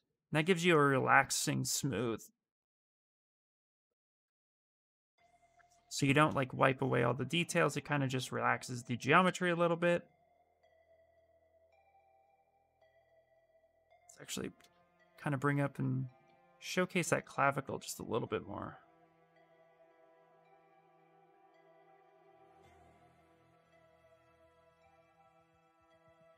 Like that. There we go. That kind of broke it.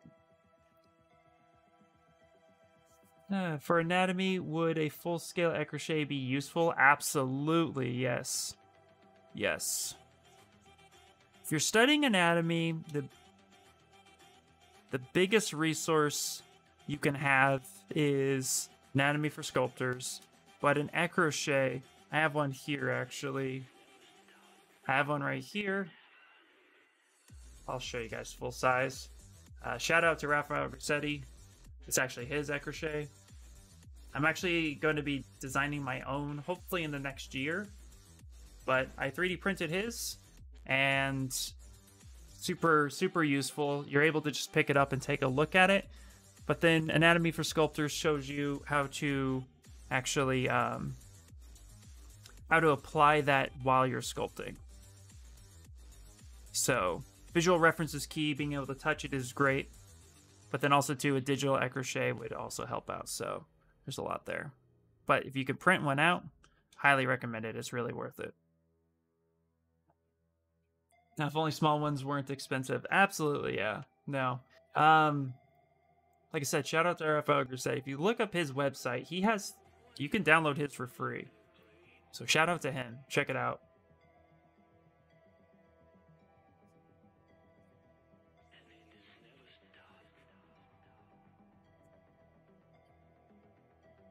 That's actually why I downloaded his. Because I was like, oh, cool. It'd be useful to have it.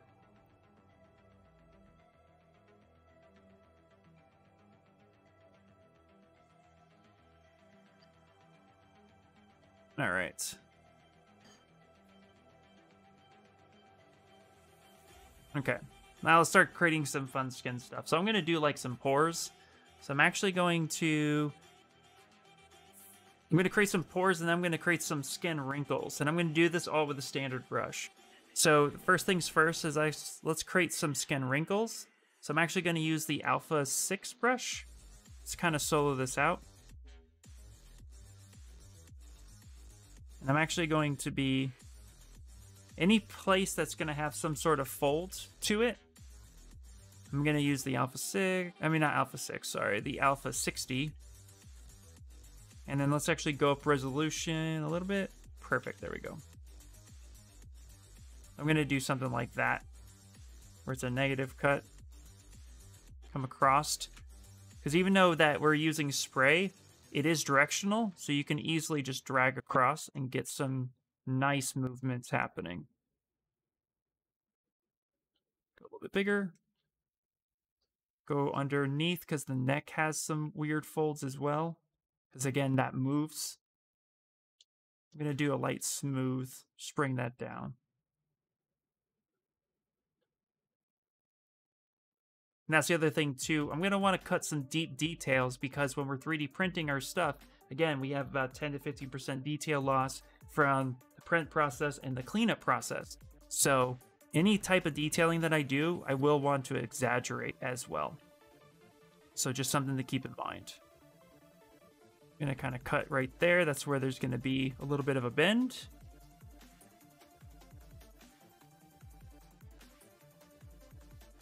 Do I use references except for the écrochet? I actually use a lot of reference. I have an écrochet poster on my wall.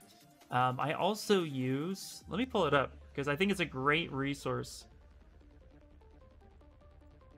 Let me pull up one of the best It's zygotebody.com. I use them all the time and it's completely free. And it's great. Great resource. Check that one out. Right now, my beef is I need to practice female fat pads because of the 3 full characters I have done. 2 were male, so I didn't have to worry about that. Oh, yeah. I would just Google... I would just Google that. Female fat pads and male fat pads, and they'll show you where they go. Usually, just keep in mind that female characters are usually softer.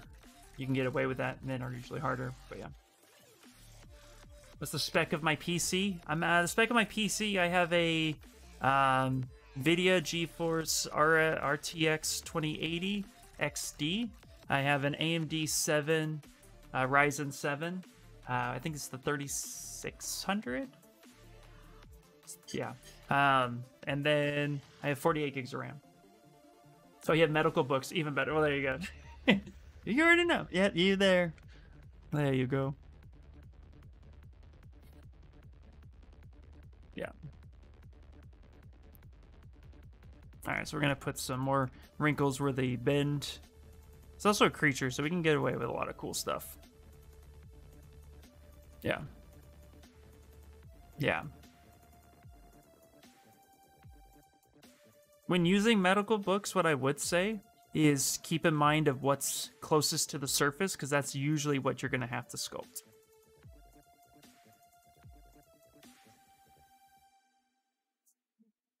I'm curious now. Nope. Okay, great. I'm going to try to get 3080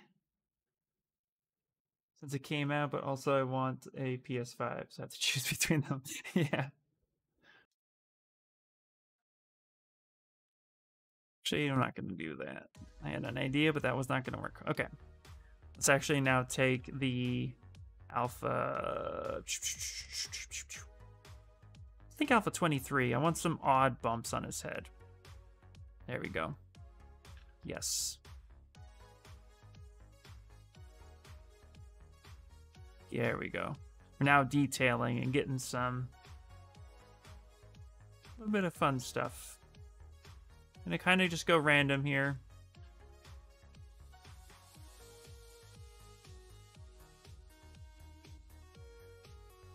And again, now we're gonna hit into some, not all this is gonna be visible, so I'm gonna try to kind of push this detail a bit by using the drag rec as well. Actually using the intensity, bringing some of this up. Kind of splotch it a little bit.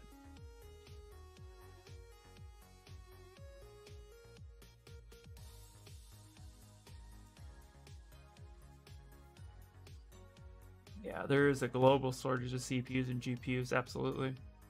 Yep. You got a 1660 graphics card. Oh yeah, that's... Yep.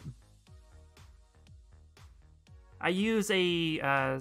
Yes, I do use a graphic tablet. I'm using an XP Pen 13.3 screen pen tablet. Okay, not smooth, stronger. I'm actually going to use smooth. Actually, tone some of this down.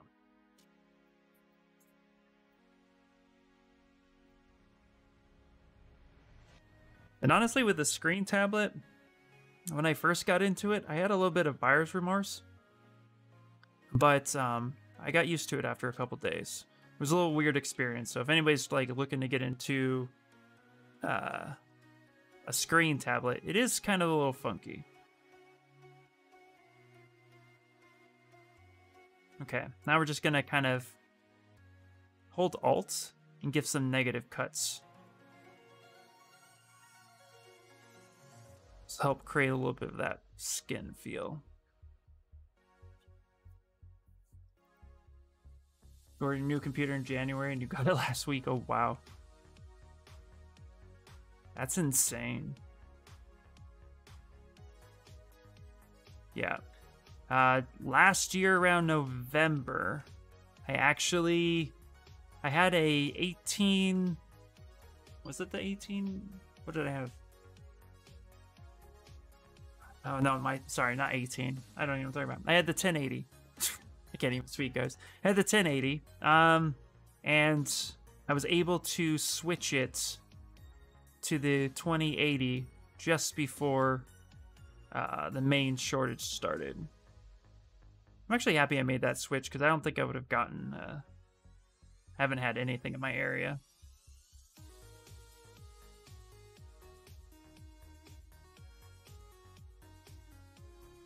There we go.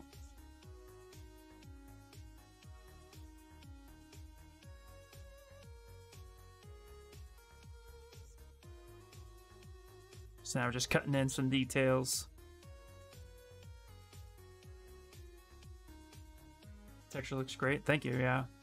Yeah, just using the spray and then the Alpha 23 brush. Or Alpha 23. Take the damn standard though and start cutting this this jaw shape a little bit more.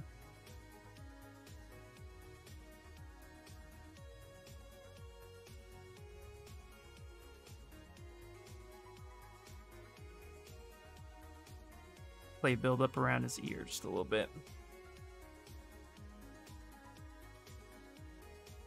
Go back and there we go. So like, even though I will be rendering this, but you see how small this detail is? Like this won't 3D print much at all. So I'm gonna have to really add some thicker layers and stuff on it. So that's also, again, going back to the keeping it in mind. We have to take a look at what we're doing and make sure that it's purposeful. So we'll bring in more details like this throughout the creature, which gives us some variety and variance. And this stuff will show up. And then what I like to do too is back up and see if I can see that texture. If I could back up a little bit and kind of notice it, then more than likely it would 3D print. So we want to kind of keep that in mind too. So again, a peel, form, stuff like that. But I do add these micro textures as well because when I render, that stuff comes out really nicely. So do something more like that. Kind of take a look at them. Let's go ahead and save. Yeah, I had the GTX 1080 in my old machine. Yeah, that's what I had too. I was looking for some cartoonish skin brushes and found an alpha pack from Zen Shaders. Nice. Cthulhu doesn't need ears. He listens to no one. Right? Yeah. My Cthulhu just has a little, has some ear holes. That's all he has.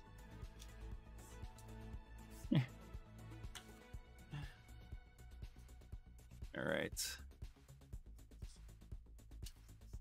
There we go.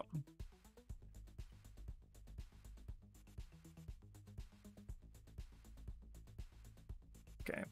Let's actually slow this out a little bit. Let's start going here. Let's find another fun alpha. This is the really cool part about texturing that I love, especially when you're doing something like a creature. You get to kind of just play around. You don't have to adhere to any rules, you know. I mean, unless you're going for like something with a crocodile shape, right? But still, you get to kind of play around and see what works. So we'll pull up some bigger details like this. Maybe come back to, they'll let me, back to the spray. And let's actually get like, oh yeah, that looks gross.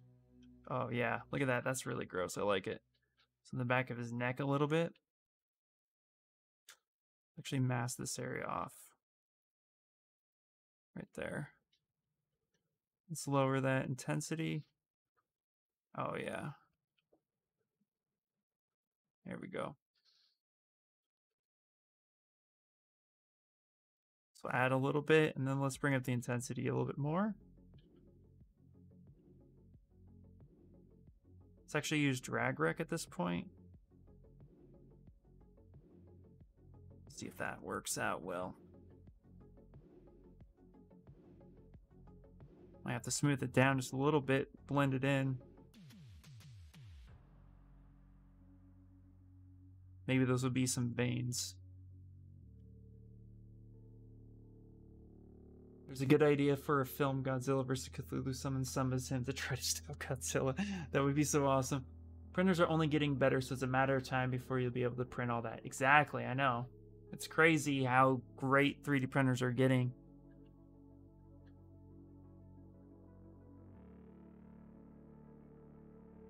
Ooh, here's some like weird alien texture too.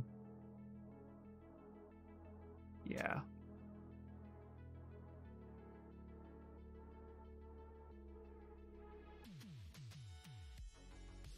The key to the texturing is just going in and making sure that it blends well together. You don't want your texture to stand out as if it doesn't look consistent. But I know that can be difficult when you're working with like softer skin versus harder skin, scales, you know, belly tissue. So you want to use a variety, but you definitely want to make sure it gets blended well together. And let's go to brush. Okay, good. Backface mask is turned on, because I'm going to hit some of this texture pretty hard right here.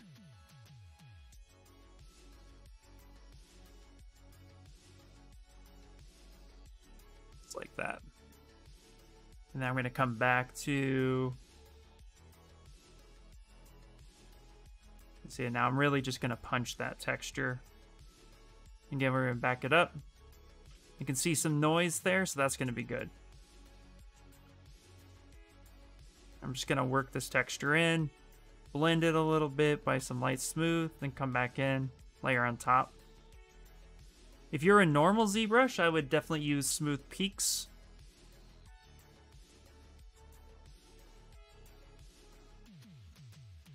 So there you go.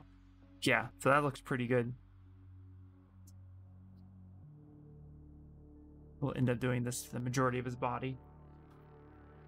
Find it relaxing to add textures, kind of like meditation. I agree, absolutely.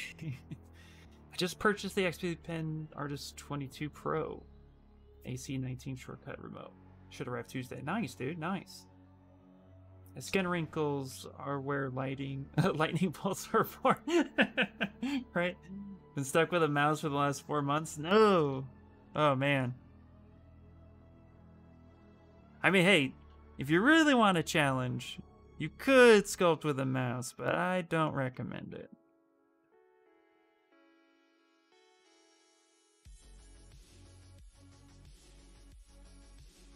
Nothing's impossible. That should be a challenge right there. This should be a new ZBrush challenge. Sculpt with a mouse.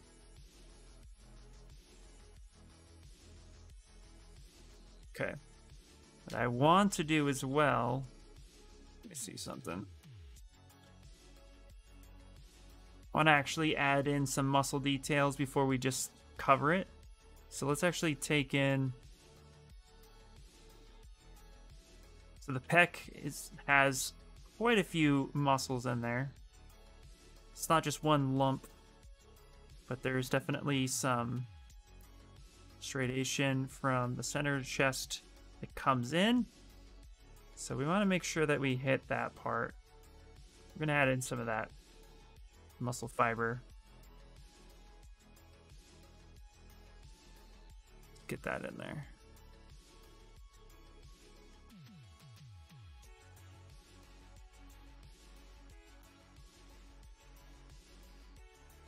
And so what I'll use to do this is I'll take the damn standard. I'll actually go back to the regular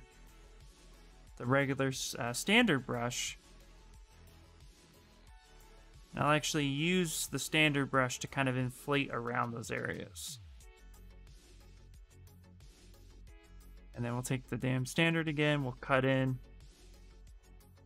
right here by his underarm, armpit area, right where the lats come in and connect.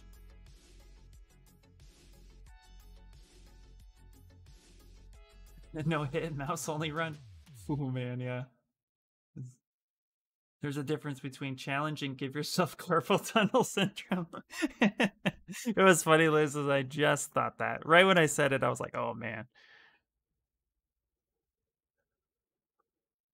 As somebody, it's personally as somebody who's done Photoshop with a mouse only, the first couple times I was learning Photoshop years ago, I did a lot of things with a mouse, and I will tell you, it was not enjoyable. My first tablet was gifted to me by a friend of mine who's like, you need to stop doing that with a mouse. I'm not even kidding. Alright, I'm going to smooth this down and exaggerate this area a little bit more first.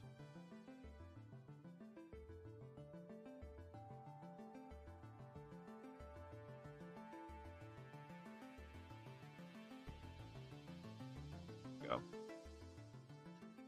And take the move brush too. And fix that area a little bit.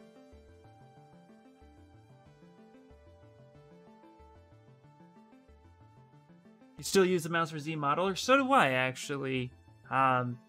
Mainly that's my tablet's fault. It doesn't have the precision to really, like,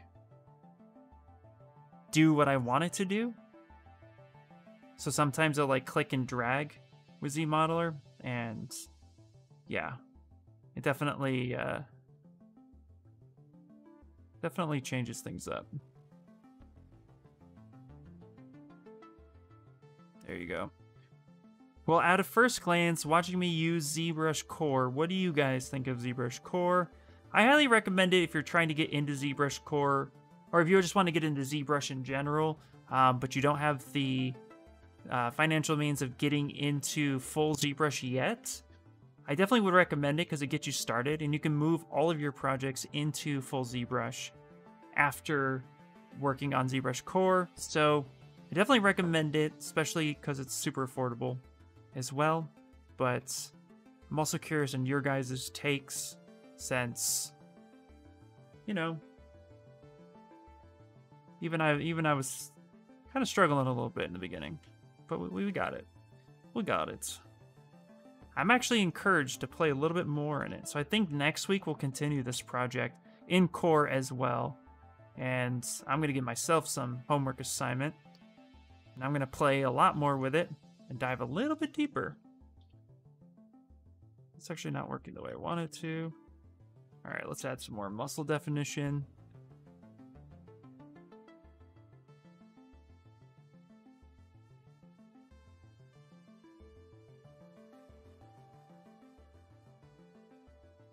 Okay, so with this back muscles here, we're going to come in.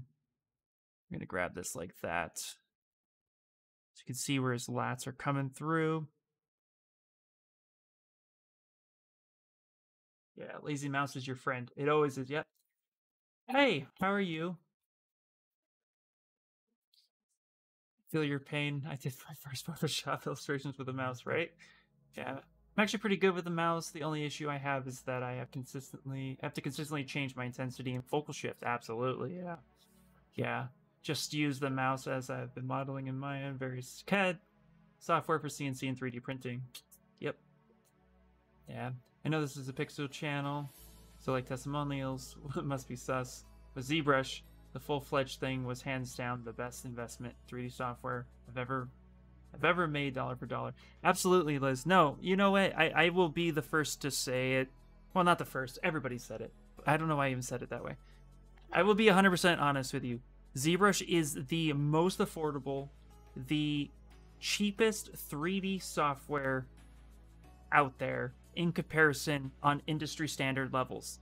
You know, I know there's other programs out there that I'm not going to be mentioning that are free, and they're great learning sources, and I completely 100% back all of those. But when you're going to be, when it comes to sculpting and it comes to really getting serious about it, ZBrush is where you want to be. And I dropped $900, you know. No, actually it was like $750 when I paid for it. But gladly would drop the $900 if I was buying it fresh today. One-time payment, absolutely, hands down. It's cheaper than most softwares out there, and you can do so much. And the ability, you know, to have like the support and all the stuff that comes with it, guys, I'm telling you, it's definitely worth the investment. So if you're on the fence about it, you know, Core is your great option. ZBrush Core Mini is free, but yeah, for sure, it is most affordable. Yeah. And the support and the updates, the free updates. I've had 5 years of free updates. Like, you can't beat that. ZBrush works with almost any graphics card out there. ZBrush is more CPU over GPU, so you don't really have to worry about the GPU. Your main issue will be making sure you have a good CPU, but I will say that I've run ZBrush Core on a Ryzen 3, no problem. I've run ZBrush Full on a Ryzen 3. I had to be careful how high I took my models, but you can run it on something that low. So, yeah, it's CPU dependent more so than GPU. I don't think my GPU struggles at all. My GPU is actually running the stream, and ZBrush is on CPU side. 5 years, I was worried about that when I got my license. Says 1 year updates. Yeah, it does say 1 year updates, but they update. Including everybody here who's streamed on this channel. Yeah, it says 1 year, but trust me, 5 years of updates, and it's going strong. All right, have to go, but thanks for the so many tips and advices. Will you live stream again too? Guys, I live stream here every Sunday at 5 p.m. Pacific Standard Time, so whatever that equates to you. But I'm here every week, every Sunday at 5 p.m. And then if you guys would like to check out my socials as well, because I'm getting ready to go soon. But if you would like to check out my socials and catch me on some of my own personal live streams, more than welcome to come in. I also have a Discord. I also have a YouTube channel where I'm dropping little videos about how to do certain things in ZBrush. So if you're looking for small, quick tutorials that don't take 20 minutes to explain a 5-minute thing, jump over there and I run through how I do it. And if it works for you, that's awesome. So go check that out as well. And my YouTube is getting bigger because I want to share all that knowledge. So, yep, CPU, RAM, HD space. Yep, ZBrush does not use graphics card. Nope. Yeah. Youth just tanked for some reason. Oh, YouTube just tanked? Oh. Interesting. It says it's still live. Hopefully YouTube is still on. That's weird. YouTube has been doing some weird issues with the streams. My professor bought ZBrush in 2007. He still gets every update. Oh, yeah. I know somebody who paid $100 for ZBrush on the very first license, and they are still updated. And I'm like, man, why didn't I know you back then? And B, I wish I bought it back then. Yeah. All right, let's go to stroke real quick, and let's turn my lazy mouse down. There we go. So I really want to just define these muscles a little bit more before we start getting into the rest of the texture. That's super important.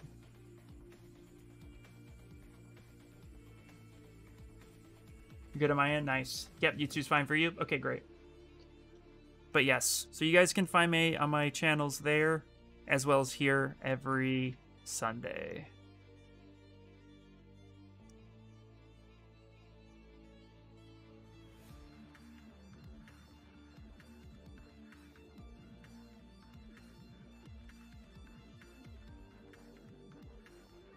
There we go. Perfect.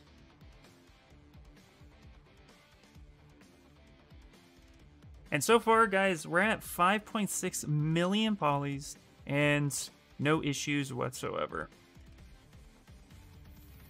And I know it can go higher, so maybe next week we'll push and see just how far it can go. Really break it. It's kind of my thing.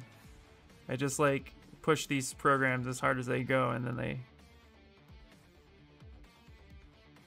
then I crash them.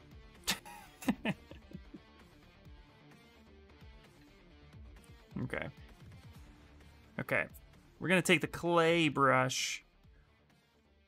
The clay brush is really good, by the way, if you're trying to get like some feeling of some muscles. If you're in full ZBrush, I really like clay tubes, but clay brush is really, really good for getting some some good, like that muscle kind of fatty skin texture.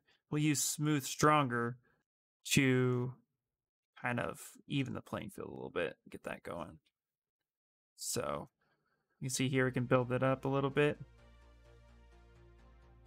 If you just sculpt in the direction that the muscle fibers are, you actually will get the look pretty quickly.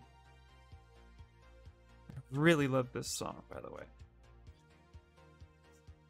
Here we go. Guinness Book of World Records, the densest sphere of all time. Yeah, next week we break it. Yeah. Over 5 million polys? Jeez, what setup are you running? I'm running the Ryzen 7 and 48 gigs of RAM with a 2080. And I've kicked it up to 5 million because we're putting in all this like kind of skin texturing that you saw me play with on the face. And we're getting into some real details. The only time I go this high is when we get into detailing. And it's the only reason to have that kind of high poly count. But because we're doing high-res sculpting, we really want to make sure we hit all those nice folds and wrinkles and all sorts of goodness.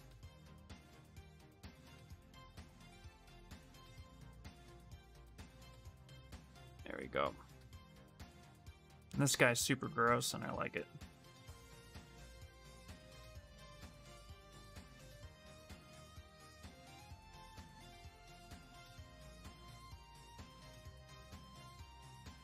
There we go. Your rig is the... Let's see, hold on. The first thing I did on my new computer, subdivided it into 58 million model. Yeah, that's... Yeah. It could go higher. I think I've had the biggest model I've had... Do you guys want to see the largest model I've ever... I think I've taken it to 72 million. I'll load up regular ZBrush and I'll show you the Gwenna model that I sculpted. I started doing a high-res texture version of her. I have a cleaner, smoother version that you've all seen on my ArtStation, but I'll load that up. No problem. Yeah, you want to do it? Okay, cool. With room to go, 80 million. So your rig is a Ryzen 5 3600. That's what I got too. ASRock 570, 970, and 32 gigs of RAM. Can easily push 80 million without slowing down. Nice. Yeah, because that CPU is just getting for you. ZBrush uses a different memory algorithm than things like Maya, Blenda. 70 million polys would absolutely break them, but ZBrush handles it no problem. Yeah, ZBrush has some black magic happening when it comes to how it handles poly, and it's fantastic. All right, let me finish this thought real quick on getting some of these muscles in here, and then I'll load up my Gwenum that's like really high resed. Like I think I had it at like 72 million. Because I was creating some VDMs and trying to get some better details going for it, because I would love to print it with a lot more textures and stuff. I think that'd be great. And I'll like release like a version 2 or something on my ArtStation. There we go. Get these buns. Okay. There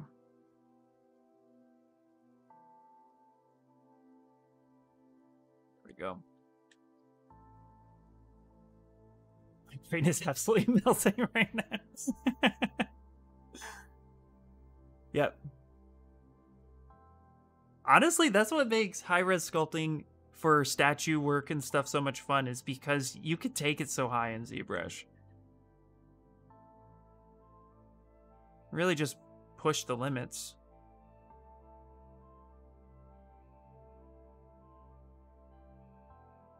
Okay. So I'm going to take the clay brush, or yeah, just the regular clay brush. I'm going to start going over, because again, I kind of want this to have like some funky fat pads. And I want that skin not to look perfect.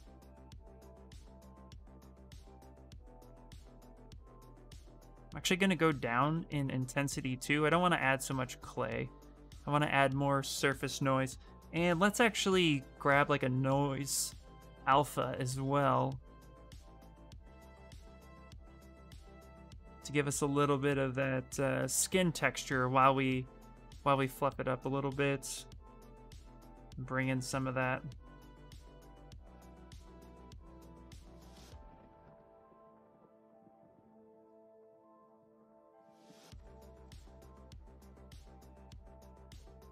Go.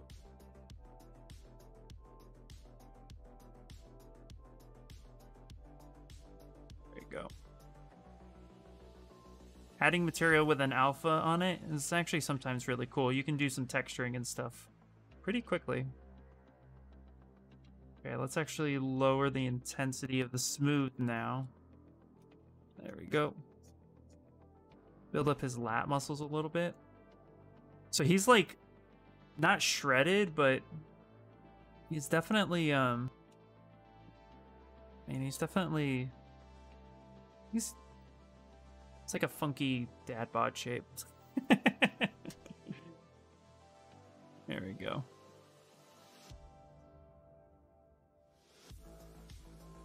Found that balance between a tighter upper body and a softer core.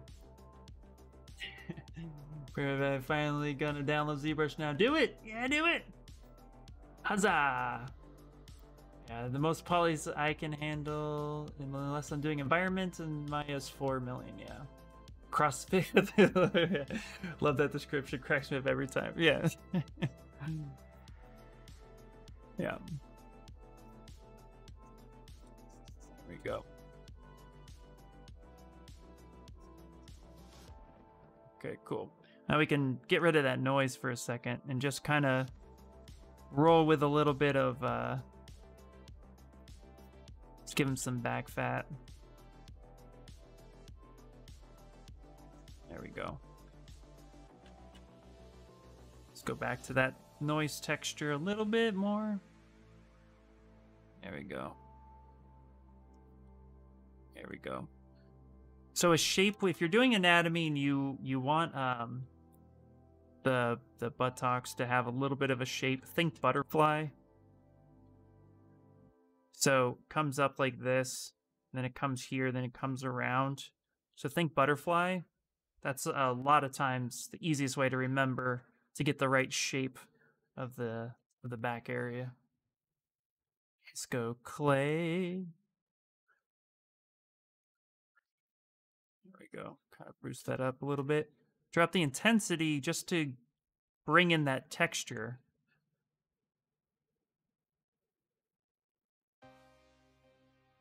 And we'll exaggerate some more of it, but just have that nice little light texture.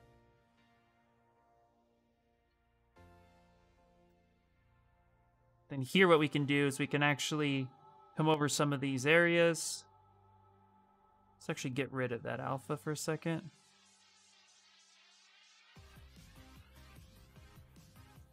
I think I'm going to use the standard brush now. There we go.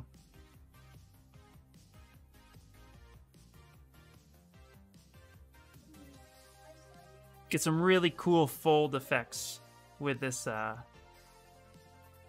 with the standard brush. And then you can come in with the damn standard and kind of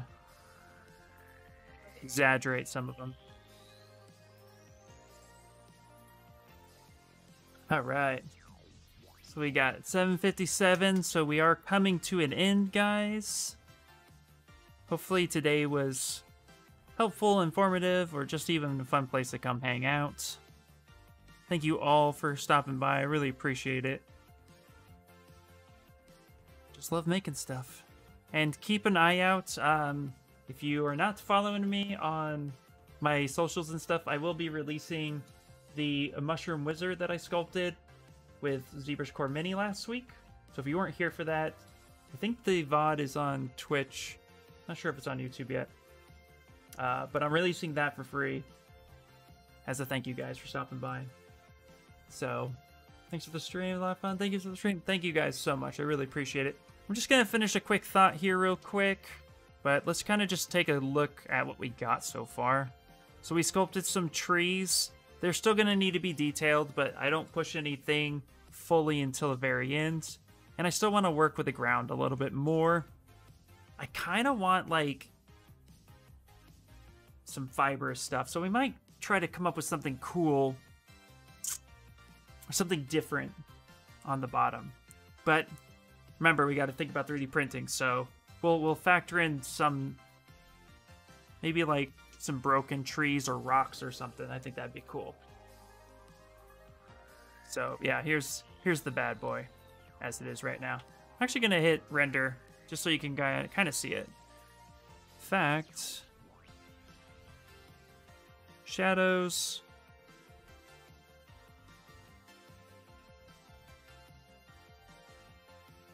Yeah, let's do that. There you go. You guys can see him a little bit more. So you can see the texture on his face. That's what we're going to be replicating on the rest of his body.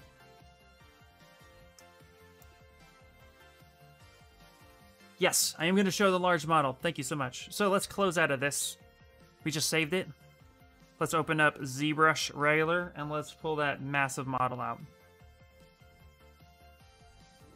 Yeah, it's going to be fun. Thanks for the stream. Next time I'll tune in. Hopefully I'll be in my main account. Just getting set up on Twitch. No worries, dude. I appreciate you hanging out. Alright, let's load. Let's go to my storage. I got a bunch of stuff. It takes forever. I believe it's under 2020. That's when I sculpted. Okay, here it is. Here it is. Let me see. How high was this? It might take a second. But thank you guys so much. Okay, this one's actually... Okay, I must have decimated it. Let's see. Okay, hold on. Okay. I must have dynameshed it down a little bit. Let me load in the one previous. I think that one was the massive one. This one's currently at 30 million. The entire storage holds one mod. Pretty much, pretty much. Yeah, this is still a work in progress. Here we go, 72 million. Let's turn on some light. Let's hit some skin shade. There you go. So the original one didn't have all the texture that I started adding.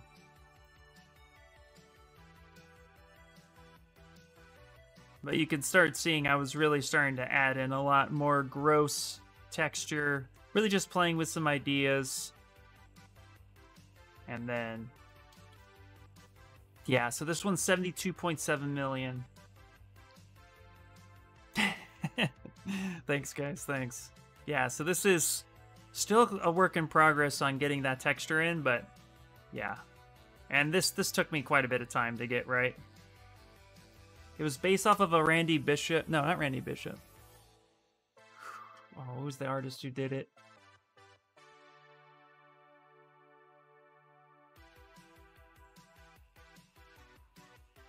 Wasn't Randy Bishop. Who did the original guy? Now I'm drawing a blank on who did it, but it was based off of I'll have to figure it out. Wasn't Randy Bishop, it was another artist. But anyway, it's a comic artist that I found and I loved, and I really like the style, so it's based off of that. Great work there. Say I have in mind head of dreadlocks. Would you recommend using the same method you used for this character for tentacles? Yeah, if you're doing dreadlocks, absolutely. I would definitely approach it very similar. Hot and freaky. The bit rate is shaking, all your CPUs use to move the model. Right, exactly. Yeah, we're just gonna leave it like that.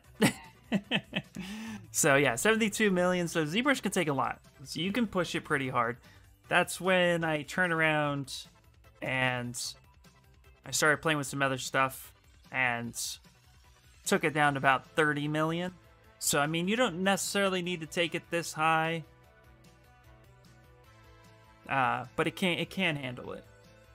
So, but anyway, guys, all right, that is it for the day. I will see you guys next week. So please make sure to subscribe if you're on YouTube, follow if you're on Twitch, because not only am I here, but there's so many other artists as well from other parts of the industry. So if you have your questions, anytime an artist goes live on Pixologic, feel free to stop in, say hi. Also, comment in the comment section down below on YouTube if you have a question, but you're watching this afterwards and you watch the entire stream and you're like, oh man, I got a question. Feel free to comment because somebody from Pixo will answer that. If it's not me, it will be somebody else. So anyway, guys, if I do a turntable at this high, it's gonna kill it. But here, real quick, okay, real quick.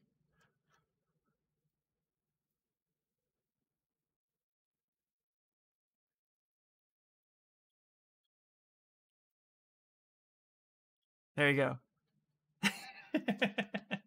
All right, guys, that is it. Yeah, just watch everything just tanks right now. It's crazy.